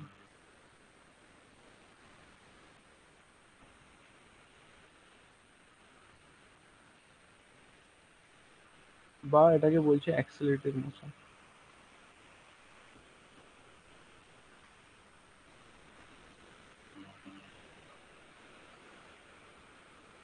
দেখো, মোশন আন্ডার ফ্রি ফল দু রকমের হয়, একটা ডাউনওয়ার্ড আর একটা হচ্ছে আপওয়ার্ড। দেখো, ডাউন আর আপওয়ার্ড বলছে, ধরো কোনো একটা বস্তু তুমি তোমার বাড়ির ছাদের উপর থেকে এরকম করে ধরে ছেড়ে দিলে, তো ছেড়ে দিলে সে বস্তুটা নিচে আসবে, এবং নিচে ধরো একটা পার্টিকুলার হাইট থেকে তুমি ছাড়ছো, এবং সেটা কোনো একটা এসে নিচে নামবে, বলছে এই যে ফ্রি ফল, এই যে নিচের দিকে নামছে, এটা কিন্তু নামছে হচ্ছে আন্ডার গ্র্যাভিটি। জি, গ্র্যাভিটি বলতে এই যে জি গ্র্যাভিটির সঙ্গে এটা কিন্তু নিচের দিকে নামছে, গ্র্যাভিটি ওটাকে টানছে, গ্র্যাব করছে, সেই জন্যই কিন্তু ও নিচের দিকে ফল করছে। এটাই শুধু ফ্রি ফলের আন্ডার গ্র্যাভিটি। এখানে তিনটে জিনিস। আর একটা হচ্ছে আপওয়ার্ডে বলছে, ধরো কোনো তুমি বাড়ির নিচ থেকে উপর দিকে কোনো একটা বস্তু তুমি উপর দিকে ছুটছো। দেখো এখানে কিন্তু তিনটে জিনিস, আমাদের কিছু জিনিস পয়েন্ট মনে রাখতে হবে। দেখো তুমি যখন নিচ থেকে উপরে ছুটছো, এখানে কিন্তু তোমার কোনো ভেলোসিটি লাগছে না উপর থেকে নিচে ছাড়া। এখানে কিন্তু ইনিশিয়াল ভেলোসিটি ইউ কিন্তু 0। কিন্তু তুমি যখন নিচ থেকে কোনো একটা জিনিস ওপরে ছুটছো, তুমি কিন্তু একটা বেগ নিয়েই ছুটছো। সুতরাং এখানে কিন্তু এটা কিন্তু ম্যাক্সিমাম। ম্যাক্সিমাম কেন? যখন তুমি নিচ থেকে ওপর দিকে কোনো বস্তু ছোড়ো, তখন কিন্তু একটা কিন্তু ফোর্স দিয়ে ওপরে ছুটতে হয়। সেই জন্য এখানে কিন্তু ইনিশিয়াল একটা ভেলোসিটি আছে, কিন্তু যখন তুমি একটা বস্তুকে ওপর থেকে ছেড়ে দিচ্ছ, সেটা কিন্তু কোনো ভেলোসিটি নেই। সো সেই ভেলোসিটিটা কিন্তু সে এমনি কিন্তু নিচে পড়বে। এখানে কিন্তু ইনিশিয়াল ভেলোসিটিটা কোনো ভেলোসিটি নেই, তখন 0 থাকে। দেখো এই যে পার্টিকুলার এই যে হাইটটা, এখানে কিন্তু দুটো ক্ষেত্রে এইচ। দেখো আমরা তিনটে জিনিস আমরা বলছি যে ল মোশনে আমরা প্রতিটা জায়গায় উৎসব করব। ফ্রি ডাউনওয়ার্ডেও উৎসব করব, আপওয়ার্ডেও উৎসব করব। দেখো এই তিনটে জায়গা থেকেই আমরা কিন্তু কোশ্চেন, এই ইউ উৎসব থেকে কিন্তু যে কোনো কোশ্চেনের অ্যান্সার আমরা বার করবো। দেখো এখানে কিন্তু যখন ডাউনওয়ার্ড ক্ষেত্রে সেখানে কিন্তু ইউ 0, কিন্তু যখন তুমি নিচ থেকে উপরে ছুটছো সেখানে কিন্তু ইউ ম্যাক্সিমাম। দেখো টি, সেটা আমরা জানি না, টি যদি বের করতে বলে, ঠিক আছে। এবং আমরা না এখানে না কার্টেসিয়ান কোঅর্ডিনেট ইউজ করব, ঠিক আছে। এবং কার্টেসিয়ান কোঅর্ডিনেট অনুযায়ী আমরা কাজ করব। যেটা প্লাস এক্স এদিকে, এটা মাইনাস এক্স, এটা প্লাস ওয়াই, এটা মাইনাস ওয়াই। দেখো কোনো একটা বস্তু যখন ওপর থেকে নিচে নামবে, দেখো কার্টেসিয়ান এই হিসাবে, সে কিন্তু নিচের দিকে নামছে। সুতরাং যখন আমরা হাইটটা মেজার করব, তখন কিন্তু এই এসটা কিন্তু না মাইনাস এইচ হয়ে যাবে, ঠিক আছে। এবং অ্যাক্সেলারেশন, বলতে এখানে কিন্তু যেটা আমরা করবো সেটা এখানে এ হয়ে যাবে জি, কারণ আন্ডার গ্র্যাভিটি সে নামছে নিচের দিকে। এই এটা না আমি একটু পরে বলছি তোমাদের কেন, তার কারণ আছে। আর ভি, এই ভিটা কিন্তু ম্যাক্সিমাম হবে। তার কারণ ওপর থেকে কোনো ইনিশিয়াল ভেলোসিটি নেই। সে যখন যত নিচের দিকে নামবে, সে কিন্তু কোনো একটা মাটিতে টাচ করার কোনো একটা একদম আগের মুহূর্তে কিন্তু সেখানে কিন্তু ভিটা ম্যাক্সিমাম হয়ে যাবে। এবং সেম ক্ষেত্রে আপওয়ার্ড কেসের ক্ষেত্রে টিটা আমরা জানি না কি কতক্ষণ লাগবে। এবং যখন আমরা ওপর দিকে ছুটছি, দেখো এইচটা কার্টেসিয়ান প্রোডাক্ট হিসাবে ওপর দিকে যাচ্ছে, সুতরাং এখানে হাইটটা আমরা প্লাস এইচ কনসিডার করবো। এবং ভি, এখানে কিন্তু ভেলোসিটি কিন্তু ইনিশিয়াল ভেলোসিটি কিন্তু ফাইনাল ভেলোসিটি 0। কেন? তা এ একটা সার্টেন পয়েন্টে গিয়ে, যেমন তোমরা কোনো একটা যদি বলো ক্রিকেট বল যদি উপরে ছোড়ো, কোনো একটা সার্টেন পয়েন্টে গিয়ে সে কিন্তু আবার নিচের দিকে ফল করবে। সেখানে ক্ষেত্রে কিন্তু ভিটা হচ্ছে 0 হয়ে যাবে। এবার এখানেও কিন্তু অ্যাক্সেলারেশন কিন্তু জি জি হবে। দেখো আমরা এই অ্যাক্সেলারেশনটা বইয়ের ভাষা বইয়ের ভাষা অনুযায়ী করব না। আমরা কি করব না, বইয়েতে দেখবে যখন ডাউনওয়ার্ড লেখা থাকে না, তখন ওরা কিন্তু এই জিটাকে পজিটিভ হিসাবে কনসিডার করে, জি পজিটিভ, ঠিক আছে। এবং যখন ওরা এই ডাউনওয়ার্ড যখন কনসিডার করে, তখন জি পজিটিভ নেয় বইয়ের ভাষা অনুযায়ী। এবং যখন আপওয়ার্ড নেয়, তখন জিটাকে নেগেটিভ নেয় ওরা। কিন্তু আমরা দুটো জায়গা থেকে নেগেটিভ করবো, তার কারণ আছে। এটাও আমরা 10 মিটার/সেকেন্ড স্কোয়ার করবো, বা 9.8, 10 ধরতে পারো, -9.8 মিটার/সেকেন্ড স্কোয়ার। এটাও আমরা 10 মিটার/সেকেন্ড স্কোয়ার করবো, -9.8 মিটার/সেকেন্ড স্কোয়ার, 10 ধরে নেয় অনেক সময়। এবার যদি বলো কেন, ধরো যখন আমরা যদি তোমাদের বইয়ের ভাষা অনুযায়ী দেখো, তোমরা আরিহান্তে দেখবে যে ওরা কি বলেছে, মানে এই আপওয়ার্ড ডিরেকশনে জিটাকে আমরা মাইনাস ধরবো। একটা জিনিস ভাবো, এই কার্টেসিয়ান প্রোডাক্ট অনুযায়ী যখন এই বস্তুটা, যখন তুমি ওপর থেকে নিচে ছাড়ছো, সে তো নিচের দিকে আসছে। নিচের দিকে আসছে। এই কার্টেসিয়ান প্রোডাক্ট, এই কার্টেসিয়ান অনুযায়ী কিন্তু এটা নেগেটিভ। কিন্তু তুমি যদি তোমার যদি এখন মনে হয় যে স্যার তাহলে আমি যখন আপওয়ার্ড বলটাকে আমরা ছুটছি, সেখানে কোনো একটা সার্টেন পয়েন্টে ওপর দিকে যাচ্ছে, তাহলে সেটা প্লাস হওয়া দরকার জিটা, কিন্তু না। তুমি একটা জিনিস ভাবো, যখন বলটা তুমি ওপর দিকে ছুটছো তখন কি গ্র্যাভিটি কাজ করা বন্ধ করে দিচ্ছে? সে কি বলটা এরকম হচ্ছে যে তুমি ছুড়ে দিচ্ছ মানে কি একদম বল একদম ওপরে বেরিয়ে চলে যাচ্ছে, ওপরে বেরিয়ে মহাকাশে চলে যাচ্ছে? হচ্ছে না তো। কোনো একটা সার্টেন পয়েন্টে গিয়ে সে আবার ডাউনওয়ার্ড ফল করছে। সেই কারণেই আমরা জিটাকে দুটো কেসের ক্ষেত্রেই নেগেটিভ নেবো। এবং জি এই যে নেগেটিভ নিলে একটা কি সুবিধা হবে এবং একটা কি অসুবিধা হবে, সেটা আমি একটা অঙ্কের মাধ্যমে তোমাদের দেখাচ্ছি। একটা অঙ্ক দেখো, নেক্সট পেজে আমি এটা করছি অঙ্কটা।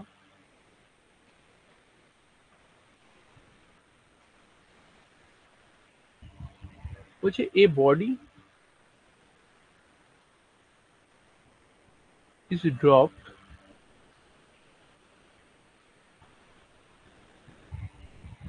from a building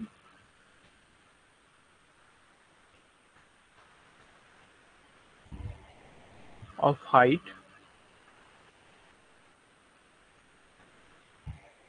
120 meters.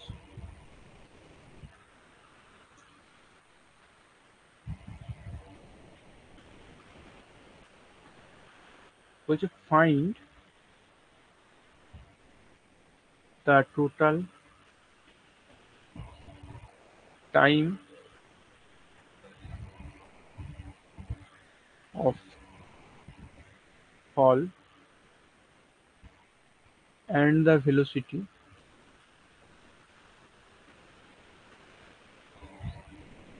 with which it strikes to ground.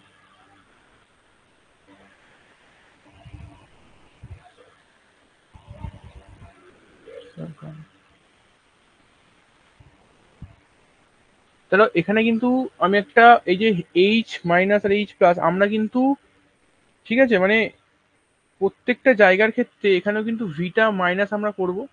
তার কারণ হচ্ছে যেহেতু ডাউনওয়ার্ড হচ্ছে, ঠিক আছে, মাইনাস মানে নেগেটিভ মানে আর নাথিং বাট এটা জাস্ট ডিনোট করছে যে ডাউনওয়ার্ড হচ্ছে, মানে শেষের দিকে কোনো একটা জায়গায় নিচের দিকে যাচ্ছে, ঠিক আছে।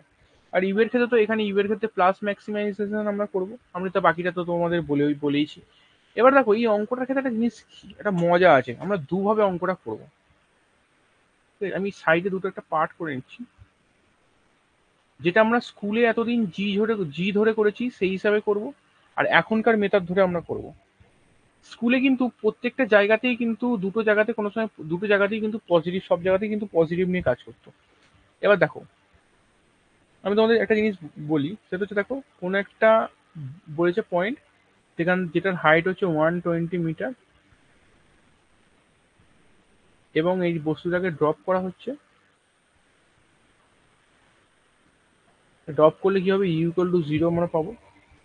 এবং আমরা আমরা প্রথমেই হচ্ছে ডেটা লিখে নেবো। ফিজিক্সের প্রথম কাজ হচ্ছে ডেটা লেখা। উৎসবে ডেটা লিখে নিলাম, ইউ 0, টাইম আমরা জানি না, এস হচ্ছে আমরা আগেই বলেছি যেহেতু ডাউনলোড হচ্ছে -120 মিটার, অ্যাক্সেলারেশন সেটা হচ্ছে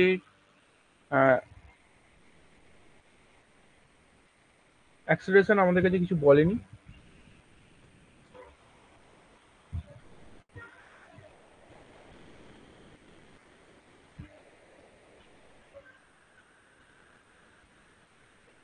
আর হচ্ছে ভি, সেটা হচ্ছে আমাদের বের করতে হবে।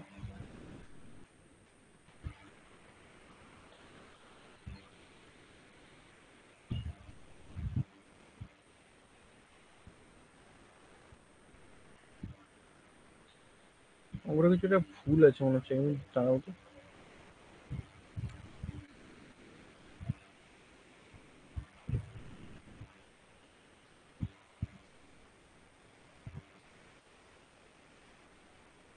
এখানে ডাটা একটা মিসিং আছে, এখানে তোমরা একটা জিনিস লিখে নাও, এখানে ব্র্যাকেটে A=, হচ্ছে এটা অ্যাক্সেলারেশন 10 মিটার/সেকেন্ড স্কোয়ার হবে। হ্যাঁ, অ্যাক্সেলারেশনটা ডাটা মিস আছে অঙ্কটা। এবার দেখো এ আমরা বলেছি যে যেহেতু ডাউনওয়ার্ড হচ্ছে আমরা মাইনাস নেবো 10 মিটার/সেকেন্ড স্কোয়ার। ও সরি সরি সরি, এটা তো এটা লেখার দরকার ছিল না। তার কারণ হচ্ছে যেহেতু ডাউনফল হচ্ছে অ্যাক্সেলারেশনটা তোমার হচ্ছে জি তে নামবে, সেটা হচ্ছে 10 মিটার/সেকেন্ড স্কোয়ার। আমি জিটা দিইনি, ওই জন্যই আমি এখানে লিখে দিলাম। ঠিক আছে, এবার তোমরা ভাবো, প্রথমে হচ্ছে নর্মাল মেথডে আমরা করব। নর্মাল মেথডে আমরা কি, আমাদের কাছে ভি বার করতে বলেছে আমাদের, V equal to you plus এটি। আমাদের কাছে টি নেই, এও নেই। এ আমাদের কাছে আছে কিন্তু টি নেই, টিটা আমাদের বার করতে হবে।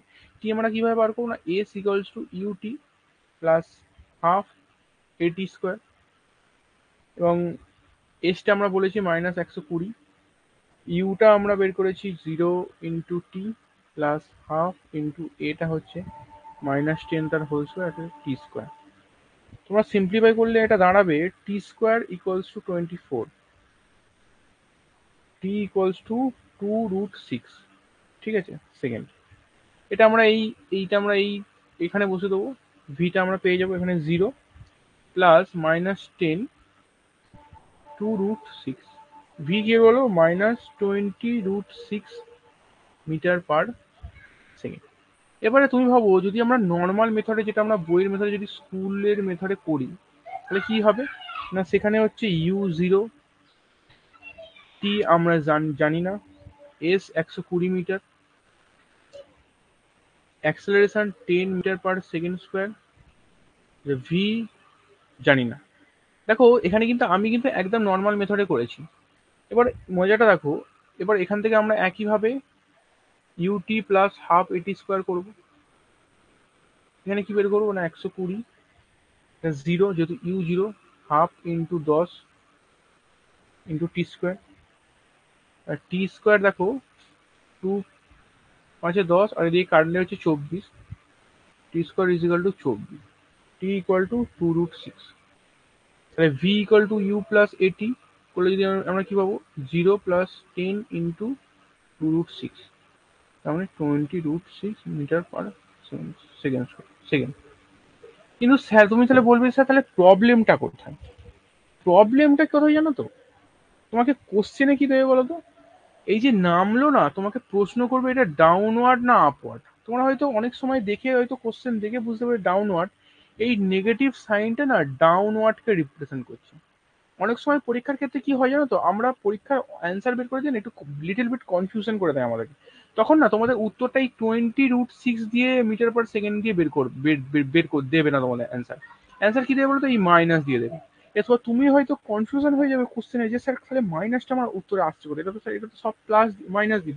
তোমাকে কি বলবে জানো, -2√6 আপওয়ার্ড, ডাউনওয়ার্ড, ঠিক আছে, সাইডওয়ার্ড, এরম ভাবে দেবে। সুতরাং এই মাইনাসটা আমি এই কারণে, এই জন্য করতে বলেছি তোমাদের, এই মাইনাস ধরেই অঙ্ক এই কারণে করতে বলছি। তাহলে ভুল হওয়ার চান্স কখনো থাকবে না, একদম 100% অ্যাকুরেসি থাকবে উত্তর করার সময়। ঠিক আছে, এটা কি ক্লিয়ার সবার কাছে? যদি ক্লিয়ার থাকে তাহলে আমাকে একটু চ্যাটে লিখো, তাহলে আমি নেক্সট তোমাদের একটা অঙ্ক দেবো।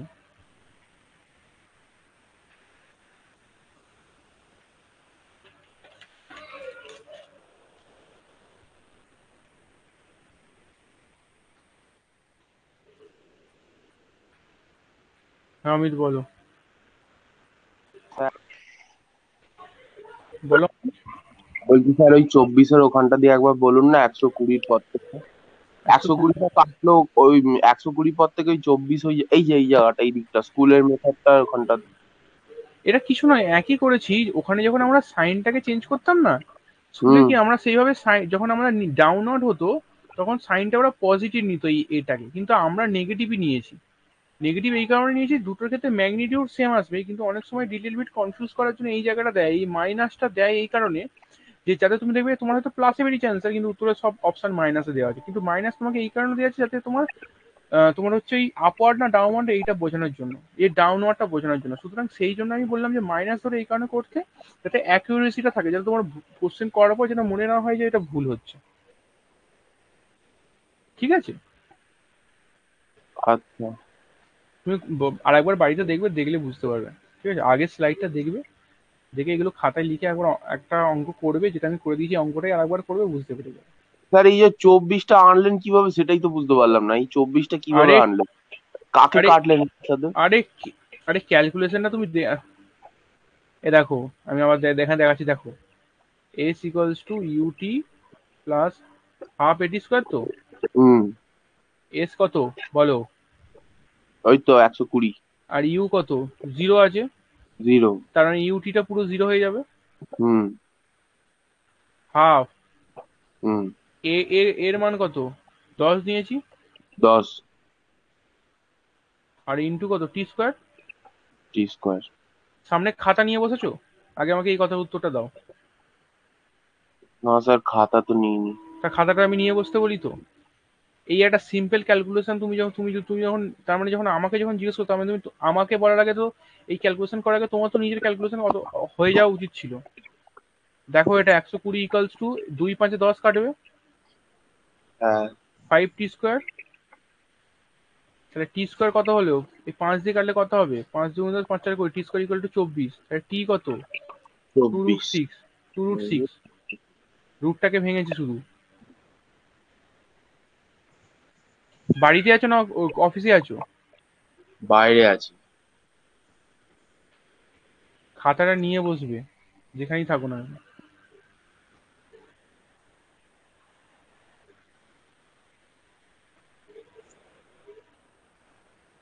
চলো নেক্সট কোশ্চেন। তুমি মাইকটা অফ করো। বলেছে stone is projected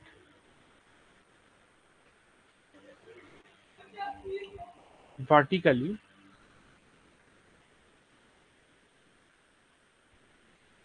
upwards with a velocity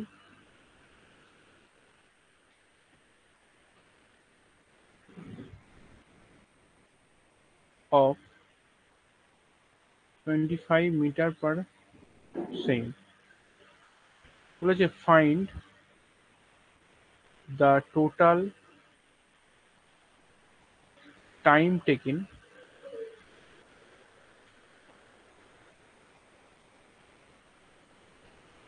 by the stone to reach the launch point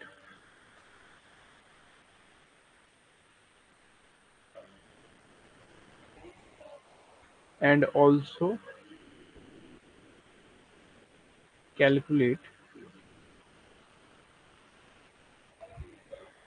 the maximum height reached by it.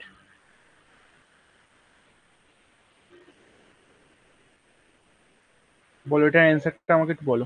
বলছে একটা স্টোন প্রজেক্ট করা হয়েছে ভার্টিক্যালি আপওয়ার্ড, মানে নিচ থেকে উপরে ছুটছো, ওই যে velocity 25 metre per second. Find the total time taken by the stone to reach the launch point and also calculate the maximum height to reach it.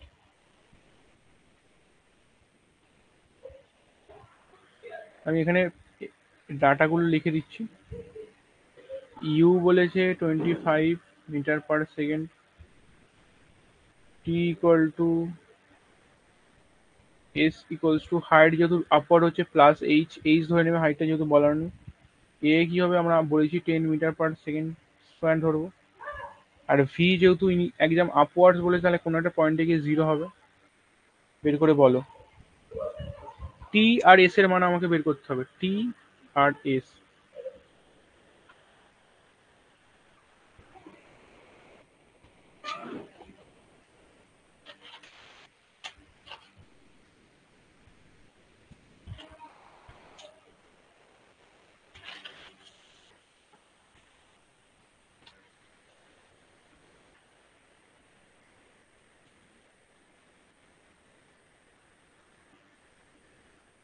হয়ে গেলে কেউ একটা আমাকে নক করো, আমার কাছে আমি এক্সট্রা ফোন নিয়ে বসে নিজে তোমাদের চ্যাট দেখতে পাবো।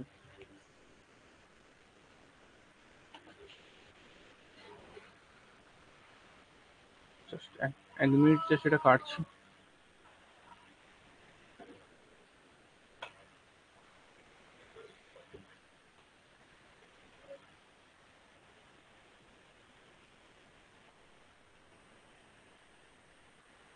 বলো স্বাতি।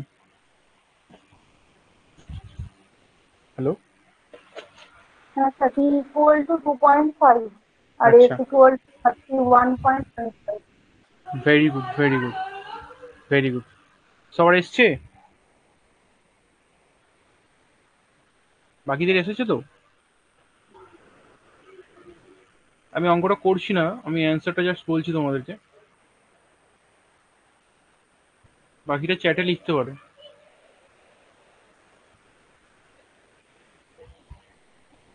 দুটো ফর্মুলা আমরা এখানে ইউজ করব, একটা ফর্মুলাতেই হয়ে যাবে। এই না, দুটো ফর্মুলা আমরা ইউজ করবো, V equal to you plus GT, আর একটা S equal to UT plus half GT square. এটা তোমরা বাড়িতে করবে। আমি টি এর অ্যান্সারটা লিখে 2.5 সেকেন্ড, আর এস হচ্ছে 31.25 মিটার।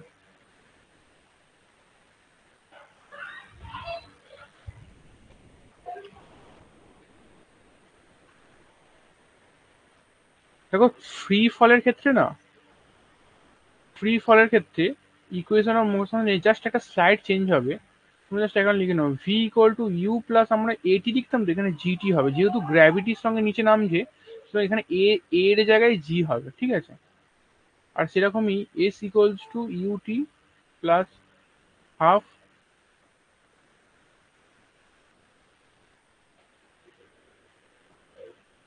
Half GT square. আর 3 নম্বর হচ্ছে V square is equal to you square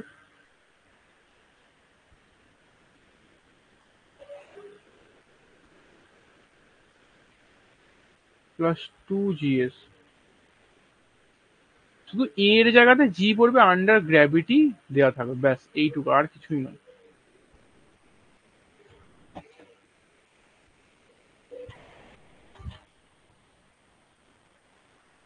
সবার বোঝা গেছে তো অঙ্কটা?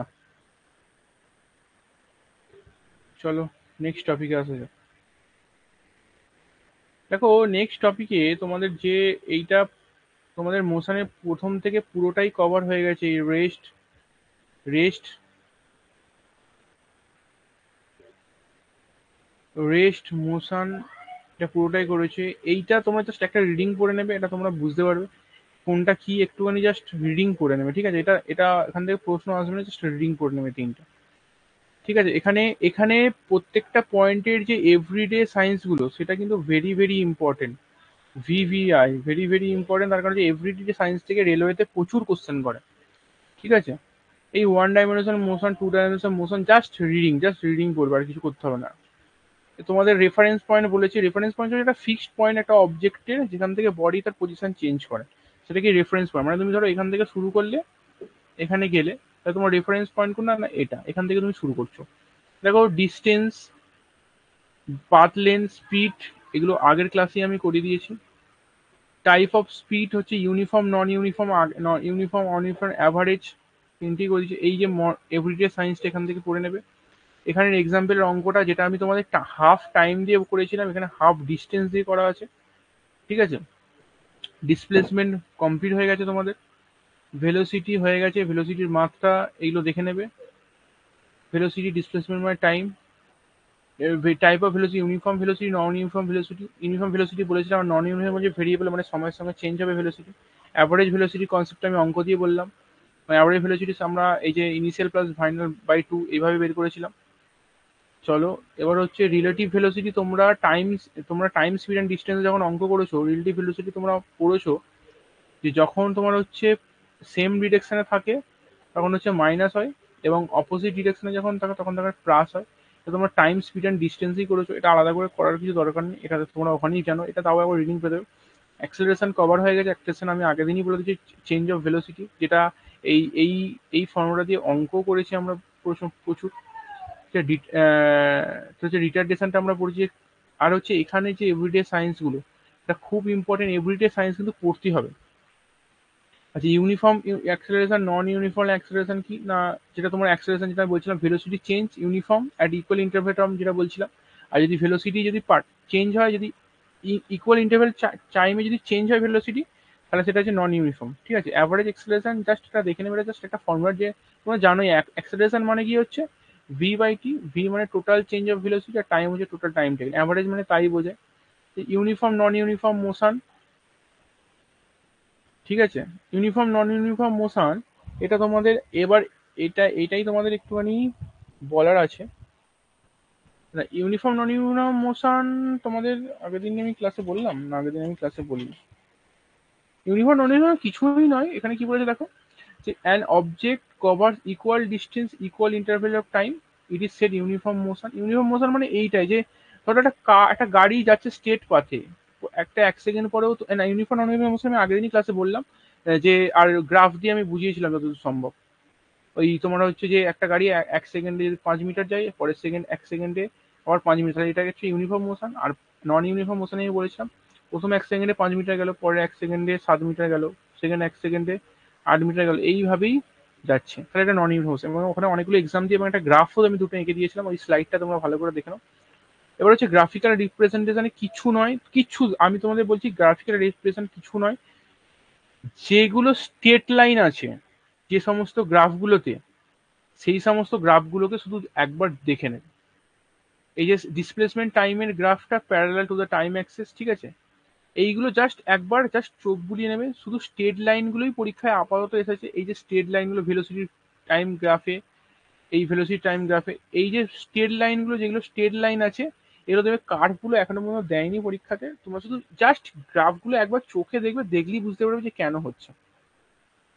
যে ভেলোসিটিটা যেমন তুমি একটা ছোট্ট এক্সাম্পল তোমাদের একটা দিই, যেমন আমরা নন ইউনিফর্ম মোশনে দেখো বলেছিলাম, ধরো 1 সেকেন্ডে 5 মিটার যাচ্ছে, সেকেন্ড 1 সেকেন্ডে আবার 5 মিটার যাচ্ছে, থার্ড 1 সেকেন্ডে আবার 5। দেখো স্ট্রেট লাইন, একদম স্ট্রেট লাইনই, এই পয়েন্টগুলো যদি আমরা বসাই স্ট্রেট লাইনই হচ্ছে। সুতরাং একটা পরীক্ষার প্রশ্ন দেবে যে এসটি ডিসপ্লেসমেন্ট টাইম গ্রাফ বলে ফর্ম ইউনিফর্ম মোশনের ক্ষেত্রে বলবে যে স্ট্রেট লাইন হবে। জাস্ট এইটুকু প্রশ্ন আর এইটুকু অ্যান্সার। তোমরা নিচে একটা কোশ্চেনগুলো দেওয়া আছে, কোশ্চেনগুলো দেখলেই জাস্ট বুঝতে পারবে এই গ্রাফগুলোর মধ্যে কিচ্ছু নেই। এবং এরপরে যে যে জায়গাটা তোমাদের আছে ইকুয়েশন অফ মোশন, যেটা আমি পড়িয়ে দিয়েছি, এই যে 3টে ইকুয়েশন এবং অঙ্ক, প্রচুর অঙ্ক করলে এই অঙ্কগুলো মোর দ্যান এনাফ করার জন্য এখান থেকে প্রশ্ন পেয়ে যাবে। S equal use to plus half এটি square, V square equal use square minus 2s, ঠিক আছে। এবং এখানে দুটো এই যে অঙ্কগুলো করা আছে, দুটো অঙ্ক, এই দুটো অঙ্ক এরম টাইপের অঙ্ক আমি করিয়েছি, এবং এই এরম টাইপের অঙ্ক এখান থেকে দুটো এক্সাম্পল এবং খাতার এক্সাম্পল নিয়ে করে নেবে, যেটা খুবই সোজা অঙ্ক। এবং ফ্রি ফলিং অবজেক্ট আমি একটু আগেই বললাম, ফ্রি ফলিং অবজেক্ট, ফ্রি ফল, যেটা তোমার হচ্ছে 9.8 মিটার পার সেকেন্ড স্কোয়ার বা 10 মিটার পার সেকেন্ড স্কোয়ার দিয়ে তোমরা ধরে অঙ্ক করতে পারো। এবং ফ্রি ফলিং এর ক্ষেত্রে আমি যে ইকুয়েশন তিনটে বললাম, V equal to you plus এটি, এটির জায়গায় শুধু জিটি হয়ে যাবে, UT plus half GT square, এবং V square is equal to you square plus 2gh, ঠিক আছে।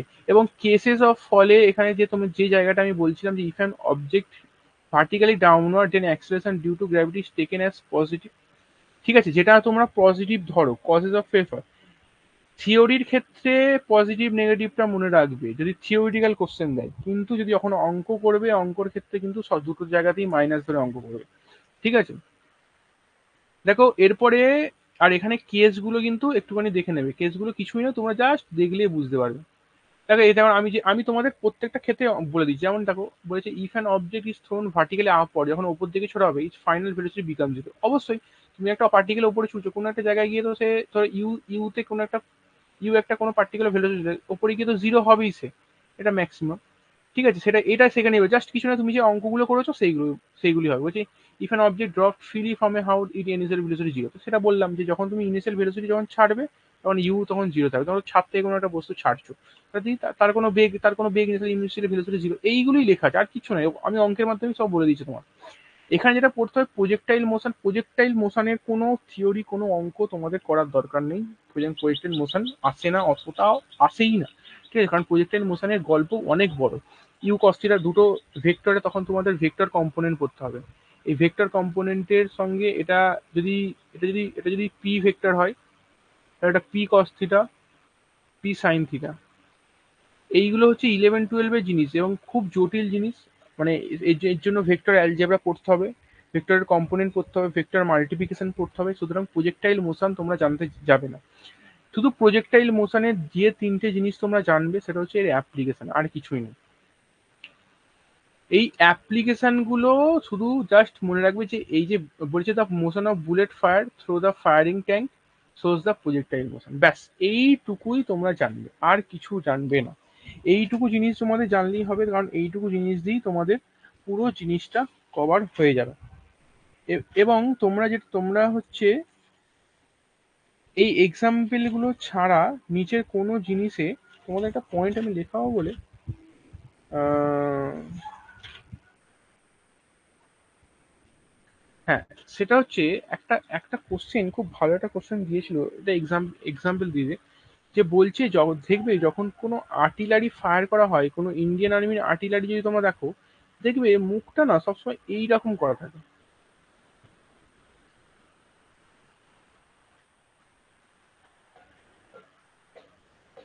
এই আর্টিলারি গুলো দেখবে এরকম দেওয়া থাকে।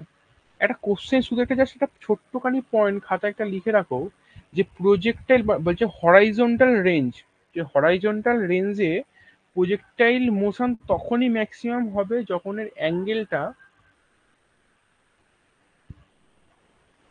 45 ডিগ্রি হবে। কি হবে না, হরাইজন্টালে রেঞ্জে প্রজেক্টাইল মোশন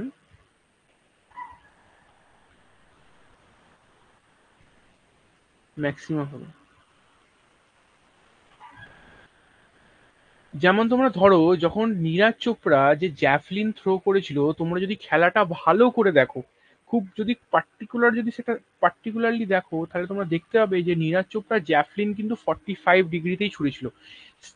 একমাত্র জানবে 45 ডিগ্রিতেই ছুড়লে তবেই কোনো জিনিস ম্যাক্সিমাম রেঞ্জে তোমরা যাবে। তো ওই জন্য দেখবে আর্টিলারি গুলো সবসময় 45 ডিগ্রি অ্যাঙ্গেলে রাখা থাকে, যাতে তোমরা ধরো বিষয়বস্তুটা যেটা হচ্ছে যে ধরো এখানে একটা, তুমি এখানে দাঁড়িয়ে আছো, তোমার যদি বলে যে যে তোমার সেই যে হাতে একটা বড় লোহার বল নিয়ে সেই একটা খেলা হয়, দেখো স্কুলে খেলা হতো, দেখবে যখন যারা ফেলে না তারা দেখবে 45 ডিগ্রি অ্যাঙ্গেল করার চেষ্টা করে, যে 45 ডিগ্রি অ্যাঙ্গেল করলে সব থেকে ম্যাক্সিমাম জিনিস এই যে হরাইজন্টালে যাবে। 45 ডিগ্রি অ্যাঙ্গেলে 45 ডিগ্রি অ্যাঙ্গেলে দেখবে ম্যাক্সিমাম যাবে। তার কারণও একটা আছে, এই কারণ হচ্ছে এই ভেক্টর। ভেক্টর কেন জানো তো, এই দুটো ভেক্টর এর মাঝখানে আমরা রেজাল্টেন্ট ভেক্টর পাই, এই রেজাল্টেন্ট ভেক্টরটা 45 ডিগ্রি থাকে বলে এই জন্য এইটা সব থেকে ম্যাক্সিমাম পথ অতিক্রম করতে পারে। ব্যাস এইটুকুই জানতে হবে, আর কিছু জানার দরকার নেই। এই যে the motion of A ball after hitting the bat, এই যে দ্য বল, যে বল থ্রোন দ্য হরাইজন্টাল, এই যে বললাম আমি তোমাদের যে হাতে সেই লোহার বল নিয়ে দূরে ছুঁড়ে ফেলা, সেটা হচ্ছে এই প্রজেক্টাইল মোশনই হয়। শুধু এই এক্সাম্পল গুলো মনে রাখবে, আর কিছু জানার দরকার নেই। এই ফর্মুলা প্রজেক্টাইল মোশন জানার দরকার নেই, ফর্মুলা তোমাদের আসবেও না, আসলে এখানে দিয়ে রেখেছে যেহেতু এনসিআরটি তে থাকে। কিন্তু হ্যাঁ, এই যে এভরিডে সায়েন্স গুলো তো জানতেই হবে, এইগুলো হচ্ছে খুব ইম্পর্টেন্ট। এখানে দেখো আর একটা যে ইম্পর্টেন্ট জায়গা তোমাদের চলে আসে, সেটা হচ্ছে circular motion. Circular মোশনে circular motion কিছুই নয়, সার্কুলার মোশন দুটো হয়, একটা ইউনিয়ন সার্কুলার মোশন, একটা নন uniform circular motion. Uniform circular motion বলতে কি বলতে জানো, ধরো পৃথিবী, এটা ধরো পৃথিবী, এর কক্ষপথে চাঁদ এর চারপাশে ঘুরছে। চাঁদ, কালকে তোমরা সবাই দেখেছো চন্দ্রযান 3 এর, proud to be an Indian, মানে হয় না যে ইসরো সায়েন্টিস্ট যিনি এস সোমনাথ ছিলেন, একজন খুব মানে বিখ্যাত একটা একটা লাইন, যেটা খুব ভালো লাইন, প্রথমেই উঠে উনি স্টেজে বললেন যে India is on the moon, যে prime minister sir India is on the moon. এটা একটা বিরাট অ্যাচিভমেন্ট আমাদের কাছে। ঠিক আছে, যাই হোক না কেন, এই যে মোশনটা হয় এই যে চাঁদের পাশে, এই যে পৃথিবীর পাশে এই যে চাঁদ যে ঘুরছে, এটা কিন্তু ইউনিফর্ম সার্কুলার মোশন। কিন্তু সার্কুলার মোশন কি টাইপের না, ইউনিফর্ম সার্কুলার মোশন। একটা এরকম কোনোদিন হয়েছে যে চাঁদ তুমি কোনোদিন দেখতে পাওনি, বা চাঁদ যদি জোরে ঘোরে তুমি কিন্তু দেখতে পাবে না। আর যদি মনে হয় যে চাঁদের আজ একটু জোরে ঘুরবো, মানে একটু জোরে স্পিডে ঘুরবো, তাহলে কিন্তু হয় একটা ইউনিফর্ম স্পিডেই ঘোরে। বা সূর্যের চারিদিকে পৃথিবী যে ঘুরছে, এটা ইউনিফর্ম মোশনে ঘুরছে। এখানে কিছু নয়, শুধু জাস্ট একটা জিনিস পড়বে যে টাইম পিরিয়ড আর ফ্রিকোয়েন্সি। টাইম পিরিয়ড কি বলছে না বলছে, ইনি একটা circular motion, the time period is defined as the time taken by an particle to complete one revolution বা one circular path is denoted by t। t কাকে বলছে না, t কি বলছে না বলছে, এই যে এই যে একটা ধরো আমি ধরে নিই চাঁদ, এই চাঁদ এই যে এই পৃথিবীর চারিদিকে ওয়ান রেভলিউশন, একটা রেভলিউশন পুরো ঘুরতে যে সময়টা নিচ্ছে, সেটাই হচ্ছে টি। আর ফ্রিকোয়েন্সি কি বলছে না, frequency is defined as the number of revolution completed by an object on a circular path is one unit of time, বলছে one single unit of time one single unit of টাইমে এই যতগুলো revolution যতবার ঘুরছে সেটাকে বলছে frequency. এই frequency কি বলছে, ফ্রিকোয়েন্সি ডিনোটেড বাই এন, যেটা হচ্ছে হার্জ। এই এই হার্জটা তো সিজিএল এই এই এককটাকে এত বেশি ভালোবাসে, প্রত্যেকটা শিফট কোনো একটা কোনো মানে ওরা দেবেই পরীক্ষাতে। ঠিক আছে, এবার দেখো চলে আসছে যেটা অ্যাঙ্গুলার ডিসপ্লেসমেন্ট। অ্যাঙ্গুলার ডিসপ্লেসমেন্ট কিছুই নয়, অ্যাঙ্গুলার ডিসপ্লেসমেন্ট শুধুমাত্র এই ফর্মুলাটা দেখো, অত কিছু থিওরি দেখতে হবে। অ্যাঙ্গুলার ডিসপ্লেসমেন্ট কি, ধরো তুমি তোমার ছেলে মেয়েকে নিয়ে একটা সেই হয় না যে পার্কে এরম গোল গোল ঘুরে যে দোলনাগুলো হয় এরম গোল গোল গোল গোল ঘুরে, তুমি কি করেছো তোমার মেয়েকে এখানে বসিয়েছো, একটা সময় পর সে এখানে চলে গেছে, দেখো একটা ডিসপ্লেসমেন্ট হয়েছে, কি হয়েছে, থিটা ডিসপ্লেসমেন্ট হয়েছে। এইটাকেই অ্যাঙ্গুলার ডিসপ্লেসমেন্ট বলছে। তুমি তোমার ঘাটটাকে, ধরো তুমি তোমার মেয়েকে দেখছো, তুমি যদি এইখানে দাঁড়িয়ে থাকো তোমার ঘাটটা কিন্তু কিছুক্ষণ পর এই দিকে চলে যাবে, তার মানে কি তুমি ঘাটটা ঘোরালে, তার মানে কি তুমি কিন্তু পুরো ঘোরোনি, তোমার অ্যাঙ্গেলের ডিসপ্লেসমেন্ট হয়েছে। সেটাকেই বলছে সেই অ্যাঙ্গুলার ডিসপ্লেসমেন্টটাকে, যেটা হচ্ছে ডিসপ্লেসমেন্টটাকে যেটাকে ক্যালকুলেট করেছে এই যে আর্ক লেন্থ, এই যে আর্ক লেন্থ আর হচ্ছে বাই রেডিয়াস, এটা দিয়ে বের করতে হয়। এখনো পর্যন্ত সেভাবে কোনো অঙ্ক দেয়নি মানে আর্ক লেন্থ দিয়ে, তাও তোমরা করে রাখো। এই অ্যাঙ্গুলার ভেলোসিটি কি, অ্যাঙ্গুলার ভেলোসিটি মানে কি তুমি জানো, ভেলোসিটি মানে কি ডিসপ্লেসমেন্ট বাই টাইম। এখানে ডিসপ্লেসমেন্ট কি হবে, এই যে ডিসপ্লেসমেন্টটা হলো এটা তোমার অ্যাঙ্গুলার ডিসপ্লেসমেন্ট, এবং টাইমটা কি, টাইম যেমন, তাহলে এই অ্যাঙ্গুলার ভেলোসিটিটাকে কি বলি আমরা, নর্মাল ভেলোসিটি ভি দিয়ে ডিনোট করি এবং অ্যাঙ্গুলার ভেলোসিটিকে ওমেগা দিয়ে ডিনোট করি। Omega equal to theta by T. এখানে থিটা মানে কি অ্যাঙ্গুলার ডিসপ্লেসমেন্ট, তোমরা জানো কি ভেলোসিটি মানে কি ডিসপ্লেসমেন্ট বাই টাইম, তাহলে এখানে অ্যাঙ্গুলার ভেলোসিটিটা শুধু জাস্ট নাম চেঞ্জ করে অ্যাঙ্গুলার, সেটা কি থিটা বাই টি। ওখানে আমরা ভেলোসিটি এস বাই টি করে বের করতাম, মানে ডিস্টেন্স বাই টাইম, এখানে আমরা আর্ক বাই রেডিয়াস করে করবো অ্যাঙ্গুলার ডিসপ্লেসমেন্ট। দেখো এখানে এরপর দেখো বলেছে, এখানে একটা কথা বলেছে থিটা যদি 2 পাই হয় তাহলে টি ইকুয়ালস টু 2, সেটাই তো তার মানে দাঁড়াচ্ছে। তার মানে ধরো তুমি যদি থিটা ইকুয়ালস 2 পাই, 2 পাই মানে হচ্ছে 360 ডিগ্রি। আচ্ছা, আমরা যদি ফ্রিকোয়েন্সির ডেফিনেশনটা ধরি, যে একটা সিঙ্গেল ইউনিট অফ টাইমে যদি একটা পুরো পাথকে কভার করে, তাহলে সেটাই হচ্ছে তার ফ্রিকোয়েন্সি, যতগুলো পাথ কভার করছে। তুমি একটা জিনিস ভাবো, যদি থিটা ইকুয়াল 360 ডিগ্রি হয়, মানে তুমি যদি পুরো একবার তাকে ঘুরে ফেলো, তাহলে সেই টাইমটাই টি হয়ে যাবে না, যে ওই টাইমে যে টিটা সেটাই তোমার হচ্ছে কিন্তু ক্যাপিটাল টি। ক্যাপিটাল টি এখানে মানে কিন্তু টাইম, পিরিয়ড অফ টাইম। ঠিক আছে, যে পিরিয়ড টাইম বলছে যে time taken by tractor to complete A one revolution, মানে কি, তুমি ধরো টি সেকেন্ডে এই পুরোটা কভার করেছো, এটাই তো আমরা ক্যাপিটাল টি বললাম, যে একটা রেভলিউশন পুরো কমপ্লিট করতে যে টাইম নেয় সেটা হচ্ছে টাইম পিরিয়ড। আর তুমি যদি এই টাইমে মানে তোমার নর্মাল তুমি যে টাইমটা ডিভাইড করছো সেই টাইমটাতে যদি পুরো একটা রেভলিউশন ঘুরে ফেলো, সেটাই হচ্ছে ক্যাপিটাল টি। সিম্পল লজিক একটা। অ্যাঙ্গুলার অ্যাক্সেলারেশন, ঠিক আছে, এবার হচ্ছে সেন্টিপিটাল অ্যাক্সেলারেশন আর সেন্টিফিউগাল অ্যাক্সেলারেশন। সেন্টিফিউগালটা তোমাদের নেই, সেন্টিফিউগালটা পরে আছে। ঠিক আছে, এই অ্যাঙ্গুলার অ্যাক্সেলারেশন জাস্ট রিডিং করবে, সেন্টিপিটাল অ্যাক্সেলারেশনের শুধুমাত্র ফর্মুলাটা দেখে রাখবে। ফর্মুলা কি, সেন্টিপিটাল অ্যাক্সেলারেশন কিছু এ equal to V square by আর। এইটা দিয়েই তোমাদের অঙ্ক হয়ে যাবে। আমি এইটা দিয়ে একটা অঙ্ক তোমাদের আমি দিচ্ছি, দিলে তোমরা বুঝতে পেরে যাবে। সেটা হচ্ছে এটা হচ্ছে আর, এটাকে বলা হয় আর, এটাকে আরেকটু ডিডিউস করে ফর্মে দেওয়া হয় আর ওমেগা স্কোয়ার।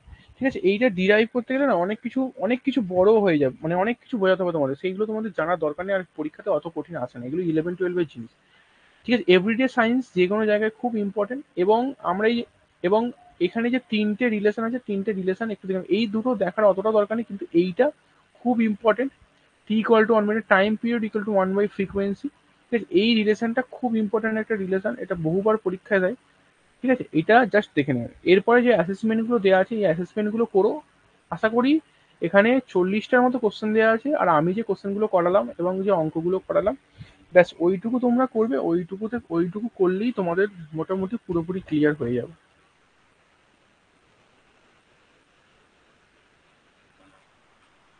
হ্যাঁ অর্পিতা বলো। হ্যালো। হ্যাঁ অর্পিতা বলো। হ্যাঁ স্যার, বলছিলাম আমি অ্যাসেসমেন্টটা বাড়িতে করছিলাম, হুম, আমার কিছু কিছু জায়গায় প্রবলেম হয়েছে। আর ঠিক। চারেরটা একবার অন করুন। আচ্ছা, চারের যে প্রবলেম না, ওটা পারছিলাম না অ্যাসেসমেন্টে, চারেরটা। এটা হুম। বলছে after meeting with an accident train starts moving at 2-3 its speed due to its 45-minute late. Find the original time আর যায়নি beyond the point of accident. এই যে চারটা, তাই তো? হ্যাঁ স্যার। আচ্ছা ঠিক আছে, আমি তোমাদের এর একটা সলভটা আমি তোমাদের দিয়ে দেবো, পাঠিয়ে দেবো, তোমরা একটু দেখে নেবে, ঠিক আছে? হ্যাঁ স্যার। স্যার বলছিলাম আমার না আরেকটা সমস্যা হচ্ছে, আমি হুম এদিকে পড়তে বুঝতে পারছি সব ঠিক আছে, বাট হুম। যখন আমি কোয়েশ্চেন অ্যাপ্লাই করছি তখন আমি তো কনফিউজড হয়ে যাচ্ছি। যেমন এটাই ফিজিক্সের সব থেকে বড় সমস্যা, মানে তোমার এটা নয়, মানে ক্লাস 11-12 যারা পড়ে তাদেরও ক্ষেত্রে এই একই সমস্যা। মানে হুম আমি যেগুলো ধরুন, যেগুলো প্রবলেম যেগুলো আছে সেগুলো সমস্যা না, ধরুন যেগুলো থিওরিটিক্যাল কোয়েশ্চেন হুম। সেগুলো দিয়ে যখন বলছে যে এতগুলো চারটে পয়েন্ট বললো বললো কোনটা ফলস বা কোনটা ট্রু বলো, এবার ওখানে না আমি তো কনফিউজড হয়ে যাচ্ছি, আমি ওইগুলো ঠিকঠাক ভাবে আমি পারছি না।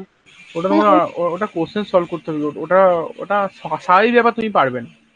এটাতে ঘাবড়ানোর কিছু নেই। মানে তোমার তার মানে তুমি নর্মালি ঠিকঠাকই পড়াশোনা করছো, যে তোমার আটকাচ্ছে মানে পড়াশোনা ঠিকঠাকই করছো তুমি। মানে স্যার সিক্স এরটা দেখুন আমি কিছু কিছু পয়েন্ট করে রেখেছি, আমি করছিলাম আগের দিন আচ্ছা, সলভ। আমাকে আমাকে আমাকে কোন কোন অঙ্কটা বলে রাখলে? 4, 6, তাই তো? না ছয়ে তো এমনি থিওরিটিক্যাল, আহ, বাকি প্রবলেম পেরেছি, শুধু আহ, চারের প্রবলেম পারিনি। শুধু বাকি যেগুলো পারিনি সেগুলো থিওরি। আচ্ছা, আর বাকি চারের ওগুলো করিনি স্যার। চারেরটা বাদ দিয়ে সবগুলো হয়ে গেছে তো? হ্যাঁ মোটামুটি হয়েছে, লাস্ট পেজটা এখনো হয়নি, লাস্ট ঠিক আছে, পেজটা আজকে হোয়াইট তুমি পুরোটা করো, করে যেগুলো আটকাবে গ্রুপে পাঠাবে, আমি চারেরটা তোমাকে পাঠিয়ে দেবো, ঠিক আছে? এর অ্যান্সার কিটা ওকে আমি পাঠিয়ে দেবো, ঠিক আছে? অ্যান্সারের এটা সলিউশনটা। ওকে। ঠিক আছে ঠিক স্যার। আছে, ঠিক আছে। আর একটা অঙ্ক তোমরা দেবো বললাম না আমি? আচ্ছা, একটা অঙ্ক তোমরা করে নাও এই v² / r টা দিয়ে।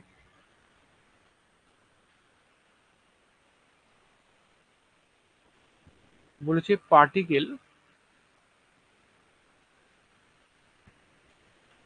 moves in a circle of radius 5 centimeter with constant speed and time 0.2 pi second.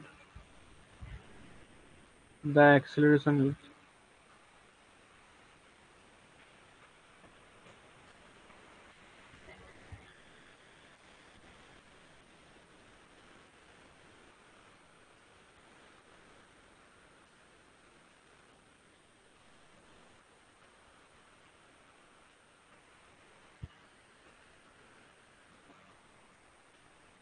দেখো ভালো করে দেখো, বলেছে একটা particle moves in a circular circle of radius 5 centimetre with constant speed and time দিয়েছে 0.5 সেকেন্ড। দ্য অ্যাক্সেলারেশন ইজ বলেছে। দেখো ভালো করে দেখো, এটা বলছে কনস্ট্যান্ট স্পিড মানে ইউনিফর্ম সার্কুলার মোশনে পড়ছে। তাই ইউনিফর্ম সার্কুলার মোশনে আমরা আমরা যেটা করি, যেটা প্রথমে আমাদের কি এটা আমরা আমরা বের করবো কি অ্যাক্সেলারেশন। অ্যাক্সেলারেশন মানে কি না, ওখানে অ্যাক্সেলারেশন যেটা কনস্ট্যান্ট v² / r। এই v² / r এ আমাদের স্পিড বা ভেলোসিটি বা এটা ভিটা দেওয়া নেই। ভিটা মানে কি ওয়ান টাইপ অফ স্পিডই। স্পিড আমরা কি করে বার করবো না, s = d/t, distance by time. তাহলে ডিটা আমরা কি করে বার করবো না, ডিটা বার করবো হচ্ছে একটা সার্কুলার মোশন বলেছে, পার্টিকুলার সার্কেল। তো সার্কেলটা মানে কি 2 πr, 2 × π × r। আর মানে কি রেডিয়াস 5 সেন্টিমিটার। 5টাকে আমরা মিটারে কনভার্ট করে নিই বা 5/100 করে নিই, কিন্তু টি কি বলেছে 0.2 পাই। তাহলে পাই থেকে পাই কেটে গেল। আচ্ছা, 5 থেকে 20 কেটে গেল, 2 থেকে 10 কেটে গেল, ওপরে 10 যাবে, নিচে 2 আছে মানে 0.5 হয়ে যাবে এটা। 0.5 মিটার পার সেকেন্ড। এই 0.5টা জাস্ট এখানে বসিয়ে দেবে এবং ভি এর মান পেয়ে যাবে, আর এর মান তো দেওয়াই আছে, বসিয়ে দিলেই যেটা আসবে সেটাই অ্যান্সার। অ্যান্সার চলে আসবে তোমাদের। ঠিক আছে, এটাই হচ্ছে অ্যাপ্লিকেশন, আর কিছুই নয়, জাস্ট নর্মাল অ্যাপ্লিকেশন। শুধুমাত্র এই ফর্মুলাটা মনে রাখবে যে ইউনিফর্ম সার্কুলার মোশনের ক্ষেত্রে এটা যেটা হবে সেটা হচ্ছে v²/r এ হবে। আর কিছু করার দরকার নেই, এই থেকেই তোমাদের হয়ে যাবে। আর আর ওটা সেন্টিমিটার সেন্ট্রিফিউগাল তোমাদের পরে ফোর্সে আছে। আর সেন্টিমিটার সেন্ট্রিফিউগালটা তোমাদের আলাদা করে করাতে হবে, ওটার জন্য একটা বড় ফ্যাক্টর এটা। ঠিক আছে, মোটামুটি বুঝতে পেরেছো তো তোমরা? তোমাদের কাছে ক্লিয়ার তো, মানে মোশন চ্যাপ্টারটা? আর একবার বলুন। এটা কিছুই বলিনি স্বাতি, জাস্ট দেখো, এটা দেখো, এই ইউনিফর্ম সার্কুলার মোশনের ক্ষেত্রে না এই যে অ্যাক্সেলারেশনটা এটা ভি স্কোয়ার বাই আর হয়। জাস্ট এখানে কি বলে দেখো, এই particle moves in a circle of radius 5 centimeter with constant speed. constant speed মানে হচ্ছে ইউনিফর্ম থাকবে স্পিডটা, ইউনিফর্ম সার্কুলার মোশন। টাইম দিয়ে দিয়েছে, তোমাকে বলেছে অ্যাক্সেলারেশন বার করতে। অ্যাক্সেলারেশনের ফর্মুলা তুমি জানো, ভি স্কোয়ার বাই আর। তুমি ভিটা জানো না। ভিটা কি? ভিটা হচ্ছে ভেলোসিটি। ভেলোসিটি মানে কিন্তু ওয়ান টাইপ অফ স্পিড, যেখানে যেখানে শুধু ডিরেকশন আছে, আর কিছুই না। তাহলে স্পিড তুমি বার করতে পারবে। স্পিড কি করে বার করো? Distance by time. একটা সার্কুলার মোশনে একটা পার্টিকেল কত যাবে? 2 পাই আরই যাবে, এর বেশি যাবে না।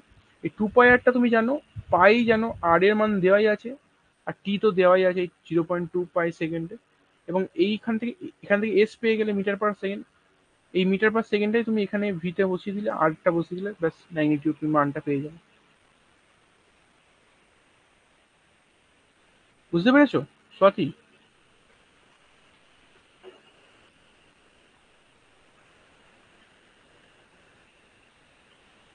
ক্লিয়ার হলে বলো একবার, ওটা মেসেজ করে দিও।